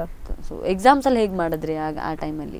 ಎಕ್ಸಾಮ್ಸ್ ಒಳ್ಳೆ ಮಾರ್ಕ್ಸ್ ಸಿಕ್ಕಿತ್ತು. ಹಾಗಾಗಿ ಅಪ್ಪನಿಗೆ ಸಹ ಖುಷಿ ಆಗಿತ್ತು. ಮಲೇಷ್ಯಾ ಪ್ಲಸ್ ಎಕ್ಸಾಮ್ಸಲ್ಲಿ ಸಹ ಒಳ್ಳೆ ಮಾರ್ಕ್ಸ್ ಸಿಕ್ಕಿದೆ, ಡಬಲ್ ಧಮಾಕ ಸಿಕ್ಕಿದ ಹಾಗಾಯಿತು, ಖುಷಿ ಆಯಿತು. ಎಸ್ ಸರ್, ಈ ಥರದ ಮೂಮೆಂಟ್ಗಳು ನಿಮ್ಮ ಏನು ಟೀಚಿಂಗ್ ಕೆರಿಯರಲ್ಲಿ ಬಂದದ್ದಿದೆಯಾ, ಕರಾಟೆ ಟೀಚಿಂಗ್ ಕೆರಿಯರ್ನಲ್ಲಿ? ಇಲ್ಲ, ಒಂದ್ಸಲ ಅವಳಿಗೇನೆ ನಾವು ಡೆಲ್ಲಿಗೆ ಟೀಮು ಹೊರಟಾಗ ಅವಳಿಗೇನೆ ಬರಲಿಕ್ಕೆ ಆಗಲಿಲ್ಲ. ಎಲ್ಲ ನಾವು ಪ್ರಿಪೇರ್ ಆಗಿ ಟಿಕೆಟ್ ಎಲ್ಲ ಮಾಡಿ ಆಗಿದೆ. ಆ ದಿನ ಜೋರು ಮಳೆ ಇತ್ತು. ಹೊರಡುವಾಗ ಎಲ್ಲ ಮೊಬೈಲ್ಗಳು ಸ್ವಿಚ್ ಆಫ್ ಆಗಿ, ಇವರ ತಂದೆಯದ್ದು ಮೊಬೈಲ್ ಸ್ವಿಚ್ ಆಫ್ ಆಗಿ, ನಮಗೆ ಟೈಮ್ ಇಲ್ಲ, ಟ್ರೈನ್ಗೆ ಟೈಮ್ ಆಗಿದೆ, ನಾವು ಬಿಟ್ಟೇ ಹೋಗಿದ್ದು. ಮತ್ತೆ ಆ ಒಂದು ಸಂದರ್ಭ ಯಾವತ್ತು ನೆನಪು ಹೋಗ್ಲಿಕ್ಕಿಲ್ಲ. ಏನು ಮಾಡುವಂಥ ವ್ಯವಸ್ಥೆ ಇಲ್ಲ. ಇವರು ಎರ್ಮಾಳು, ನಾವು ಬೆಳ್ಮಣ್ಣು, ನಾವು ಮಂಗಳೂರು ತಲುಪಬೇಕು, ಟೈಮ್ ಇರಲಿಲ್ಲ, ಅರ್ಧ ಗಂಟೆ ಇತ್ತು. ಅಂಥದ್ದು ಎಣಿಸುವಾಗ ಕೆಲವು ಸಲ ಬೇಜಾರಾಗುತ್ತೆ. ಎಲ್ಲ ನಾವು ಟ್ರೈನ್ ಟಿಕೆಟ್ ಎಲ್ಲ ಮತ್ತೆ ಲಾಸೇ ಅವರಿಗೆ. ಹೌದು, ಕ್ಯಾನ್ಸಲ್ ಮಾಡಿದ್ದು. ಸೊ ಆ ಮೂಮೆಂಟ್ ಹೇಗೆ ಫೀಲ್ ಆಯಿತು ಚೈತ್ರ? ಆ ಮೂಮೆಂಟ್ ತುಂಬ ಬೇಸರ ಆಯಿತು. ಅಂದರೆ ನನಗೆ ಅದು ಡೇಟ್ ಯಾವಾಗ ಅಂತ ಕರೆಕ್ಟಾಗಿ ಗೊತ್ತಿರಲಿಲ್ಲ. ಹಾಗಾಗಿ ಮತ್ತು ನನಗೆ ಎಕ್ಸಾಮ್ಸ್ ಇದ್ದ ಕಾರಣ ನನಗೆ ಯಾವ ಕ್ಲಾಸಿಗೆ ಹೋಗ್ಲಿಕ್ಕೆ ಆಗಲಿಲ್ಲ. ಹಾಗಾಗಿ ಡೇಟ್ ಸಹ ನನಗೆ ಗೊತ್ತಾಯ್ತು. ಮತ್ತು ಅದು ಸರ್ ಎನಿಸಿದ್ದು ನಾಳೆ ಕಾಂಪಿಟೇಷನ್ ಈವ್ನಿಂಗ್ ಹೇಳ್ಬೋದು, ನಾಳೆ ನೆಕ್ಸ್ಟ್ ಡೇ ಎಲ್ಲ ರೆಡಿ ಆಗೋದು. ಹಾಗಾಗಿ ಅವರಿಗೆ ಆ ದಿನ ಜೋರು ಮಳೆ ಬಂದಿದ್ದರಿಂದ ಅವ್ರಿಗೆ ನಮಗೆ ಕಾಲ್ ಮಾಡಲಿಕ್ಕೆ, ಮಿಂಚೆಲ್ಲ ಬರುವಾಗ ನಮಗೆ ಕಾಲ್ ಮಾಡಿದ್ರೆ ಎಂತಾದರೂ ಪ್ರಾಬ್ಲಮ್ ಆದರೆ ಅಂತ ಅವ್ರು ಕಾಲ್ ಮಾಡಲಿಕ್ಕೆ ಆಗಲಿಲ್ಲ. ಅದು ತುಂಬ ಬೇಸರ ಆಗಿತ್ತು, ನನಗೆ ಕಾಂಪಿಟೇಷನ್ ಅಟೆಂಡ್ ಮಾಡಲಿಕ್ಕೆ ಆಗಲಿಲ್ಲ ಅಂತ ಅಷ್ಟೇ. ಸರ್, ನಿಮಗೆ ಬೇರೆ ಯಾವುದಾದ್ರೂ ಸ್ಟೂಡೆಂಟ್ಸ್ಗಳ ವಿಚಾರದಲ್ಲಿ ಈ ಥರ ಅಚೀವ್ ಮಾಡಿಸಬೇಕು ಅನ್ನುವಂತಹ ಡ್ರೀಮ್ ಇದೆಯಾ? ಅದೇ, ನಮಗೆ ಅದರ ಬಗ್ಗೆ ಅಷ್ಟು ಉತ್ಸವ ಇದ್ದರೂ ಮಕ್ಕಳಿಗೆ ಇರಬೇಕು ಮತ್ತು ಅಥವಾ ಪ್ಯಾರೆಂಟ್ಸ್ಗೆ ಇರಬೇಕು. ಯಾಕಂದರೆ ಕೆಲವರಿಗೆ ಪ್ಯಾರೆಂಟ್ಸ್ಗಿದೆ, ಮಕ್ಕಳಿಗಿಲ್ಲ, ಮಕ್ಕಳಿಗಿದೆ ಪ್ಯಾರೆಂಟ್ಸ್ಗಿಲ್ಲ. ಇದು ತುಂಬ ಸಮಸ್ಯೆ ತುಂಬ ಉಂಟು. ತುಂಬ ಮಕ್ಕಳು ಮುಂದೆ ಬರಬೇಕು, ನಮ್ಮಿಂದ ತರಬೇತಿ ಪಡೆದವರು ನಮಗಿಂತ ಮುಂದೆ ಬರಬೇಕೆಂಬ ಆಸೆ ಇದೆ. ಆದರೆ ಅದಕ್ಕೆ ಹೆಚ್ಚಿನವರ ಪ್ರೋತ್ಸಾಹ ಸಿಗೋದಿಲ್ಲ. ಒಂದು ಘಟನೆ ನೆನಪಾಗ್ತದೆ. ಒಂದು ಸೈಡ್ ನಾವು ಚಾಂಪಿಯನ್ಶಿಪ್ಗೆ ಹೋಗಿದ್ದೇವೆ. ಪಕ್ಕದ ಮನೆ ಇಬ್ಬರು ಹುಡುಗಿಯರಿದ್ದರು. ಅಲ್ಲಿ ಏನಾಯ್ತು ಅಂದರೆ, ಒಂದು ಹುಡುಗಿಗೆ ಸೆಕೆಂಡ್ ಪ್ಲೇಸ್ ಬಂತು, ಮತ್ತೊಂದು ಹುಡುಗಿ ಫಸ್ಟ್ ರೌಂಡಲ್ಲಿ ಹೊರಗೆ ಬಿದ್ದಳು. ಅಲ್ಲಿ ಟೂರ್ನಮೆಂಟ್ ಮುಗಿಯೋ ಮೊದಲೇ ನಮಗೆ ಕಾಲ್ ಬಂದಿತ್ತು, ಅದೇನು ಅವಳಿಗೆ ಬಂತು, ನನ್ನ ಮಗಳಿಗೆ ಬಂದಿಲ್ಲ. ಇಂಥ ಸಂದರ್ಭದಲ್ಲಿ ತುಂಬಾ ಬೇಜಾರಾಗುತ್ತೆ. ಅದು ಎಷ್ಟೋ ಟೈಮ್ನಲ್ಲಿ ಯಾರದ್ದು ಅದು ಇನ್ನೊಂದೇನು ವಿಷಯ ಅಂದರೆ, ನನ್ನ ಮಗಳು ಕ್ಲಾಸಿಗೆ ಸರಿ ಬರ್ತಾಳೆ ಇಲ್ವಾ ಕೇಳುವಂಥ ತಾಳ್ಮೆ ಇರೋದಿಲ್ಲ. ಅವಳು ಸರಿ ಕ್ಲಾಸಿಗೆ ಬಂದಿದ್ದಾಳೆ ಇಲ್ವಾ ಇವರಿಗೆ ಗೊತ್ತಿಲ್ಲ. ಆದರೂ ಮಗಳಿಗೆ ಪ್ರೈಸ್ ಬರೋದಿದ್ರೆ ಒಂಥರ ಫೀಲ್ ಮಾಡಿ ಜೋರು ಮಾಡಲಿಕ್ಕೆ ರೆಡಿ ಇರ್ತಾರೆ. ಆವಾಗ ನೋಡುವಾಗ ಕ್ಲಾಸು ಬೇಡ, ಏನು ಬೇಡ, ನಮ್ಮ ಮನೆಯಲ್ಲಿ ನಾವು ಸುಮ್ಮನೆ ಇರುವ ಹಾಗಿರುತ್ತೆ. ಹಾಗೆ ಎಣಿಸುವಂಥ ಅವಕಾಶ ಬರ್ತದೆ. ಎಸ್ ಚೈತ್ರ, ಈಗ ಇದು ಬಿಟ್ಟು ಕರಾಟೆಯಿಂದ ಹೊರತಾಗಿ ಬೇರೆ ಯಾವ ರೀತಿಯ ಫ್ಯೂಚರ್ನಲ್ಲಿ ಯಾವ ಡ್ರೀಮ್ ಇದೆ ನಿಮಗೆ ಅಂತ? ಅದೇ ಫ್ಯೂಚರ್ ಕರಾಟೆಯನ್ನು ಬಿಟ್ಟು ನಾನು ಒಳ್ಳೆ ಕಲಿತು IAS ಆಫೀಸರ್ ಆಗಬೇಕು. ನನ್ನ ಅಪ್ಪನಿಗೆ ಸಹ ಆಸೆ, ನನ್ನ ಫ್ಯಾಮಿಲಿಯಲ್ಲಿ ಎಲ್ಲರಿಗೂ ಆಸೆ ಇದೆ ನಾನು IAS ಆಫೀಸರ್ ಆಗಬೇಕಂತ. ನನ್ನ ಕೈಯಲ್ಲಿ ಎಷ್ಟಾಗ್ತದೆ ನಾನು ಅಷ್ಟು ಪ್ರಯತ್ನ ಮಾಡಿ ನಾನು IAS ಆಫೀಸರ್ ಆಗ್ತೇನೆ ಅಂತ ಅಂದ್ಕೊಂಡಿದ್ದೀನಿ. ಹಾಗಾಗಿ ಅಷ್ಟೇ, ನನಗೆ ಅದನ್ನು ಬಿಟ್ಟರೆ ಒಲಿಂಪಿಕ್ ಬಿಟ್ಟರೆ ಬೇರೆ ಏನು ಅಂತ ಆಸೆ ಇಲ್ಲ. ಯಾರಿಗಾರು ಥ್ಯಾಂಕ್ಸ್ ಹೇಳೋದಕ್ಕೆ ಇಷ್ಟಪಡ್ತೀರಾ ಈ ಮೂಮೆಂಟ್ನಲ್ಲಿ? ಥ್ಯಾಂಕ್ಸ್ ಹೇಳ್ಬೇಕಂದ್ರೆ ನನಗೆ ಎಲ್ಲರೂ ಸಪೋರ್ಟ್ ಮಾಡಿದ್ದಾರೆ, ಎಲ್ಲ ರೀತಿಯಲ್ಲಿ ಸಪೋರ್ಟ್ ಮಾಡಿ. ನನ್ನ ಊರಿನವರಾಗಲಿ, ಸಂಘ ಸಂಸ್ಥೆ ಮತ್ತು ಎಲ್ಲ ಅಂದರೆ ಯಾರು ಹೇಳೋದಾದರೆ ವಿನಯ್ ಕುಮಾರ್ ಸೋಳಕೆ ಅವರೆಲ್ಲ, ಸುರೇಶ್ ಗುರ್ಮೆ ಅವರು ಎಲ್ಲರೂ ಸಪೋರ್ಟ್ ಮಾಡಿದ್ದಾರೆ. ಅವ್ರಿಗೆಲ್ಲರಿಗೂ ಥ್ಯಾಂಕ್ಸ್ ಹೇಳಲಿಕ್ಕೆ ಇಷ್ಟಪಡ್ತೀನಿ. ಯಾಕಂದರೆ ನನಗೆ ಅಷ್ಟು ಪ್ರೋತ್ಸಾಹ ಕೊಟ್ಟು ಅಲ್ಲಿವರೆಗೆ ಹೋಗಲಿಕ್ಕೆ ಸಪೋರ್ಟ್ ಮಾಡಿದ್ದಾರೆ. ಮತ್ತು ರಾಜೇಂದ್ರ ಕುಮಾರ್ ಅವರು ಸಹ ನನಗೆ ಫ್ಯೂಚರಲ್ಲಿ ಯಾವುದೇ ಕಾಂಪಿಟೇಷನ್ಗೆ ಹೋಗೋದಾದರೆ ಅವರೇ ಸ್ವತಃ ಎಲ್ಲ ಖರ್ಚು ನೋಡ್ತೇನೆ ಅಂತ ಹೇಳಿ ತುಂಬ ಖುಷಿ ಆಯಿತು. ಹಾಗಾಗಿ ನನಗೆ ಸಪೋರ್ಟ್ ಮಾಡಿದವರು ಎಲ್ಲರಿಗೂ ಥ್ಯಾಂಕ್ಸ್ ಹೇಳಲಿಕ್ಕೆ ನಾನು ಇಷ್ಟಪಡ್ತೇನೆ. ಎಸ್, ಕರಾಟೆ ಕಲಿಬೇಕು ಅಂತ ಅನ್ಕೊಳ್ಳೋರಿಗೆ ಏನು ಹೇಳ್ತೀರಾ ನೀವು? ಕರಾಟೆ ಕಲಿಬೇಕು ಎಲ್ಲರೂ ಕರಾಟೆ ಕಲಿಬೇಕಂತ ಹೇಳಿದ ತಕ್ಷಣ ರೀಸನ್ಸ್ ಹೇಳ್ತಾರೆ. ನನಗೆ ಸ್ಕೂಲ್ ಕ್ಲಾಸಸ್ ಮಿಸ್ ಆಗ್ತದೆ, ಮತ್ತು ಓದಲಿಕ್ಕೆ ಆಗೋದಿಲ್ಲ, ಅದೆಲ್ಲ ರೀಸನ್ಸ್ ಅಲ್ಲ. ಯಾಕಂದರೆ ನಮಗೆ ಓದಬೇಕಂತಿದ್ರೆ ಓದಲೇಬೇಕಾಗ್ತದೆ. ಹಾಗಾಗಿ ಎಲ್ಲರೂ ಸಹ ಕರಾಟೆಗೆ ಸೇರಿ ಎಲ್ಲರೂ ಸಹ ಕರಾಟೆಯನ್ನು ಅಪ್ರೋಚ್ ಮಾಡಬೇಕು, ಇನ್ನೂ ಸಹ ಮುಂದೆ ಹೋಗಬೇಕು ಕರಾಟೆ. ಹಾಗೆ ಅದು ಸಹ ಹುಡುಗಿಯರಿಗೆ ಆದರೆ ತುಂಬ ಒಳ್ಳೆಯದು, ಸೆಲ್ಫ್ ಡಿಫೆನ್ಸಿಗೆ ಎಲ್ಲದಕ್ಕೂ ಒಳ್ಳೆಯದಾಗ್ತದೆ. ಹಾಗಾಗಿ ನಾನು ಎಲ್ಲರಿಗೂ ಹೇಳ್ತೀನಿ, ಎಲ್ಲರೂ ಕರಾಟೆಯನ್ನು ಕಲಿತು ತಮ್ಮ ಫಿಸಿಕಲ್ ಫಿಟ್ನೆಸ್ಸನ್ನು ಚೆನ್ನಾಗಿ ಇಟ್ಕೊಳ್ಳಿ ಅಂತ ಹೇಳಿಕ್ಕೆ ಇಷ್ಟಪಡ್ತೀನಿ. ಸರ್, ನೀವೇನು ಹೇಳೋದಕ್ಕೆ ಇಷ್ಟಪಡ್ತೀರಾ? ಕರಾಟೆಯನ್ನು ಕಲಿಯುವಂಥ ಅವರಿಗೆ ಏನು ಹೇಳೋದಕ್ಕೆ ಇಷ್ಟಪಡ್ತೀರಾ? ನಾವಂದರೆ ಕರಾಟೆ ಕಲೀಲಿಕ್ಕೆ ನಾನು ಫಸ್ಟ್ ಹೇಳೋದೇನೆಂದರೆ, ಸೇರಿದ 1 ವರ್ಷದಲ್ಲೇ ನಾನೇನು ಸಾಧನೆ ಮಾಡ್ತೇನೆ ಎಂದು ಎಣಿಸಿ ಸೇರೋದು ಬೇಡ. ಒಂದು ನಿರಂತರ ಒಂದು 5-6 ವರ್ಷ ನಿರಂತರವಾಗಿ ಕರಾಟೆಯನ್ನು ಕಲಿಬೇಕು. ಸ್ವಲ್ಪ ಕಷ್ಟ ಆಗುತ್ತೆ, ಮತ್ತು ಭವಿಷ್ಯದಲ್ಲಿ ಖಂಡಿತವಾಗಲೂ ಅವರಿಗೆ ಒಳ್ಳೆಯ ಅವಕಾಶ ಇದೆ. ಇನ್ನು ಮುಂದೆ ಒಲಿಂಪಿಕ್ಕಿಗೆ ಹೋದ ಕಾರಣ ಎಲ್ರಿಗೂ ಒಂದು ಅವಕಾಶ ಸಿಗ್ಬೋದು. ಇನ್ನು ಮುಂದೆ ಸ್ಕೂಲಲ್ಲೂ ಒಂದು PT ಸರ್ ಹೇಗೆ ಇರ್ತಾರೆ ಅದೇ ರೀತಿ ಕರಾಟೆ ಸರ್ನ್ನು ಕೊಡುವಂಥ ಒಂದು ಸಮಯ ಬರ್ಬೋದು. ಅದರಿಂದಾಗಿ ಖಂಡಿತವಾಗ್ಲೂ ನೀವು ಸ್ಪೋರ್ಟ್ಸಲ್ಲೆಲ್ಲ ನಿಮಗೂ ಮನಸ್ಸಿರಬೇಕು. ಹಾಗೆ ನೀವು ಸೇರಿ ಒಂದು ಉತ್ತಮ ಸಾಧನೆ ಮಾಡಿ 1-2 ತಿಂಗಳಲ್ಲಿ ಕಲಿಯುವಂಥ ವಿದ್ಯೆ ಅಲ್ಲ ಅಂತ ಹೇಳಲಿಕ್ಕೆ ನಾನು ಇಷ್ಟಪಡ್ತೇನೆ. ಎಸ್ ಸರ್, ಯಾರಿಗಾದ್ರೂ ಥ್ಯಾಂಕ್ಸ್ ಹೇಳೋದಕ್ಕೆ ಇಷ್ಟಪಡ್ತೀರಾ? ಇಲ್ಲ, ನನಗೆ ಊರಲ್ಲಿ ತುಂಬ ಸಪೋರ್ಟ್ ಮಾಡಿದವರೇ ಜಾಸ್ತಿ. ಅಗ್ರಿಕರಿ ಮ್ಯಾನೇಜರ್ಸ್ ಸುಹಾಸ್ ಹೆಗಡೆ, ಜೇವಿಯರ್ ಡಿಮಲ್ಲು, ಮತ್ತು ಟ್ಯಾಮ್ ಕೀಪರ್ ರವಿಯಣ್ಣ, ಇಂಥವರೆಲ್ಲ ನಮಗೆ ಗಲ್ಫಿಗೆ ಹೋದಾಗ ತುಂಬ ಸಪೋರ್ಟ್ ಮಾಡಿದವರು. ಅವರಿಗೆಲ್ಲರನ್ನ ಈ ಹೊತ್ತಿನಲ್ಲಿ ನಾನು ನೆನಪಿಸಿದ ನನ್ನ ಕರ್ತವ್ಯ ತುಂಬ. ಎಸ್, ಸೊ ಚೈತ್ರನ ವಿಷಯದಲ್ಲಿ ಬೇರೆ ಏನು ಡ್ರೀಮ್ ಇಟ್ಟಿದ್ದೀರಾ ನೀವು ಅಂತ? ಈಗ ಅವಳ ಸಾಧನೆ ದೊಡ್ಡದೆ. ಇನ್ನು ಮುಂದೆ ಅವಳ ಆಸೆ ಇದೆ, ಒಲಿಂಪಿಕ್ನಲ್ಲಿ ಭಾಗವಹಿಸಬೇಕು, ಮೆಡಲ್ಸ್ ಹೊಡಿಬೇಕು, ಮತ್ತು ನಾನು IPS ಆಫೀಸರ್ ಆಗಬೇಕಂತ. ಆದರೆ ಅವಳು ಅದನ್ನು ಸಾಧನೆ ಮಾಡಲಿ. ಇನ್ನು ಒಲಿಂಪಿಕ್ನಲ್ಲಿ ಅವಕಾಶ ಸಿಗ್ಬೋದು, ಯಾಕಂದರೆ ಹೆಂಗೆ ಈಗ ಸಿಗ್ಬೋದು, ಪ್ರಯತ್ನ ಬೇಕು. ಮೇಯ್ನ್ ಸಿಗ್ತದೆ ಅಂತ ಸುಮ್ಮನೆ ಕೂತ್ಕೊಂಡ್ರೂ ಆಗೋದಿಲ್ಲ. ಹೌದು, ನಂತರ ಎಲ್ಲದರಲ್ಲೂ ಸಾಧನೆ ಮಾಡಿ ಮುಂದೆ ಬರಲಿ ಅಂತ ನಾನು. ಬೇರೆ ಯಾವ ಸ್ಟೂಡೆಂಟ್ಸ್ಗಳನ್ನು ಈ ಟೈಮ್ನಲ್ಲಿ ನೆನಪಿಸ್ಕೊಳ್ಳೋದಕ್ಕೆ ಇಷ್ಟಪಡ್ತಾರೆ? ಯಾರಿಗೆ ಥ್ಯಾಂಕ್ಸ್ ಹೇಳೋದಕ್ಕೆ ಇಷ್ಟಪಡ್ತಾರೆ? ಈಗ ಸ್ಟೂಡೆಂಟ್ನಿಂದ ಫಸ್ಟಿಗೆ ನನ್ನೊಟ್ಟಿಗೆ ಈಗಲೂ ಇದ್ದವರು ಮೃಣಾಳಿ ಶೆಟ್ಟಿ, 17 ವರ್ಷದಿಂದ ನನ್ನೊಟ್ಟಿಗೆ ತರಬೇತಿ ಪಡಿತಾ ಇದ್ದಾರೆ. ಈಗಲೂ ಕ್ಲಾಸ್ ಮಾಡ್ತಾ ಇದ್ದಾರೆ. ಸಾಧಾರಣ ಅವರೊಂದು 200ಕ್ಕೂ ಹೆಚ್ಚಿನ ಪ್ರೈಸ್ ತಂದಿದ್ದಾರೆ. ಕೆಲವರು ಏನು ಮಾಡ್ತಾರೆ ಅಂದರೆ ಒಂದು ಸ್ವಲ್ಪ ಸಮಯ ಕಲಿತು ವಾಪಸ್ ಬಿಡ್ತಾರೆ. ಇವರು ಮ್ಯಾರೇಜ್ ಆಗಿದೆ, ಈಗ ಮ್ಯಾರೇಜ್ ಆಗಿ 2-3 ವರ್ಷ ಆಯಿತು. ಈಗಲೂ ಕ್ಲಾಸ್ ಮಾಡ್ತಾ ಇದ್ದಾರೆ, ಕ್ಲಾಸ್ಗೆ ಬರ್ತಾ ಇದ್ದಾರೆ, ನಮ್ಮಲ್ಲೇ ತರಬೇತಿ ಪಡೀತಿದ್ದಾರೆ. ಅದೊಂದು ತುಂಬ ಸಂತೋಷ. ಮತ್ತು ರಂಜಿತ್ ಎಸ್, ಸ್ವಾತಿ ಆಚಾರ್ಯ ಇವರೆಲ್ಲ ಮತ್ತೆ ಸೇರಿದವರು ಈಗಲೂ ಬರ್ತಾ ಇದ್ದಾರೆ. ಮತ್ತು ನನ್ನಿಂದ ತರಬೇತಿ ಪಡೆದವರು ಕೆಲವರು ಒಳ್ಳೆಯ ಕೆಲಸಕ್ಕೆ ಜಾಯ್ನ್ ಆಗಿದ್ದಾರೆ. ಗಣೇಶ್ ಪುತ್ರನ್ ಎಂಬವರು ಇಂಡೋನೇಷ್ಯಾದಲ್ಲಿದ್ದಾರೆ. ಮತ್ತು ಅಂಕಿತಾ ಕಾಮತ್ ಇವರು ಇಂಫೋಸಿಸಲ್ಲಿದ್ದಾರೆ, ಒಳ್ಳೆ ಜಾಬ್ ಇಟ್ಕೊಂಡಿದ್ದಾರೆ. ಅದನ್ನು ತುಂಬ ಸಂತೋಷ. ಯಾವಾಗಲೂ ಫೋನ್ ಮಾಡ್ತಾರೆ, ಅವ್ರು ಫೋನ್ ಮಾಡಿದಾಗ ಒಂದು ಖುಷಿ ಆಗ್ತದೆ. ಸ್ಟೂಡೆಂಟ್ಸ್, ಸೊ ಗ್ರಾಮೀಣ ಪ್ರದೇಶಕ್ಕೆ ಯಾವ ರೀತಿಯ ಸಪೋರ್ಟ್ ಸಿಗಬೇಕು ಕರಾಟೆಯಲ್ಲಿ ಅಂತ ಹೇಳ್ತೀರಾ ನೀವು? ನನಗೆ ಅಂದರೆ ಈಗ ತುಂಬ ಕಷ್ಟದ ಮಕ್ಕಳಿದ್ದಾರೆ, ಅಂಥವರಿಗೆ ಈ ಕಂಪನಿಯವರ ಅಥವಾ ಸಂಘ ಸಂಸ್ಥೆಯವರು ಅಥವಾ ಉದ್ಯಮಿಗಳೆಲ್ಲ ಸಪೋರ್ಟ್ ಮಾಡಬೇಕು. ಡ್ರೆಸ್ಸಿಗೆ ಆಗಲಿ, ನಮಗೆ ಕರಾಟೆಯಲ್ಲಿ ಮೇಯ್ನ್ ಕಲ್ತ್ರೆ ಸಾಕೋದು, ಡ್ರೆಸ್ ಬೇಕು ಮೇಯ್ನ್. ಕೆಲವು ಕಡೆ ತುಂಬ ಈಗಲೂ ಕಷ್ಟದವರು ಇದ್ದಾರೆ, ಇಲ್ಲ ಅಂತಲ್ಲ. ಅಂಥವರನ್ನು ಹುಡುಕಿ ಒಂದು ಆ ವ್ಯವಸ್ಥೆ ಮಾಡುವಂಥ ಅವರು ಮುಂದೆ ಬರಬೇಕು ಅಂತ ನನಗೆ ತುಂಬ ಆಸೆ. ಸಂಘ ಸಂಸ್ಥೆಯವರು ಸಪೋರ್ಟ್ ಮಾಡಬೇಕು ಅಂತದ್ದು. ಹೌದು, ನಮ್ಮಿಂದ ಆದಷ್ಟು ಕೆಲ ಮಕ್ಕಳಿಗೆ ನಾವು ಫ್ರೀ ಕೊಡ್ತಾ ಇದ್ದೇವೆ, ಟ್ರೈನಿಂಗ್ ಕೊಡ್ತಾ ಇದ್ದೇವೆ, ಡ್ರೆಸ್ ಕೊಡ್ತಾ ಇದ್ದೇವೆ. ನಾವು ಸ್ವಲ್ಪ ಕಷ್ಟದಲ್ಲಿ ಇರೋದು, ಹಾಗೆ ನಮ್ಮಿದಾದಷ್ಟು ಸಪೋರ್ಟ್ ಮಾಡ್ತಾ ಇದ್ದೇವೆ. Thank you so much sir, ಇಷ್ಟೊತ್ತು ಬಂದು ನಮ್ಮ ಜೊತೆ ಮಾತನಾಡಿದ್ದಕ್ಕಾಗಿ. All the very best Chaitra. ನಿಮ್ಮ ಎಲ್ಲ ಫ್ಯೂಚರ್ನ ಕನಸುಗಳು ನನಸಾಗಲಿ ಅಂತ ನಾವು ಕೂಡ ಆಶಿಸ್ತೇವೆ. ಇನ್ನಷ್ಟು ನೀವು ನಮ್ಮ ಜಿಲ್ಲೆಗೆ ಕೀರ್ತಿ ತರುವಂತಾಗಲಿ ಅಂತ ನಾವು ಆಶಿಸ್ತೇವೆ. Thank you so much. S, ನೋಡಿದ್ರಲ್ಲ ವೀಕ್ಷಕರ, ಕರಾಟೆ ಕುವರಿಯ ಕಥನವನ್ನು, ಬಹುತೇಕ ಸಾಧನೆಯ ಹಾದಿಯಲ್ಲಿರ್ತಕ್ಕಂಥ ಇಂತಹ ಪ್ರತಿಭೆಗಳನ್ನು ಗುರುತಿಸಿ ಅವರಿಗೊಂದು ಮನ್ನಣೆಯನ್ನು ಕೊಡುವಂಥ ಕೆಲಸವಾಗಬೇಕು. ಆ ನಿಟ್ಟಿನ ಪ್ರಯತ್ನಗಳು ಆಗಲಿ ಅನ್ನುವಂಥದ್ದು ನಮ್ಮ ಆಶಯ. ಇದು ಇವತ್ತಿನ ವಿಶೇಷ ಕರಾಟೆ ಕುವರಿ. ನಿರಂತರ ಸುದ್ದಿ ಮನರಂಜನೆಗಾಗಿ ವೀಕ್ಷಿಸ್ತಾ ಇರಿ ಸ್ಪಂದನ.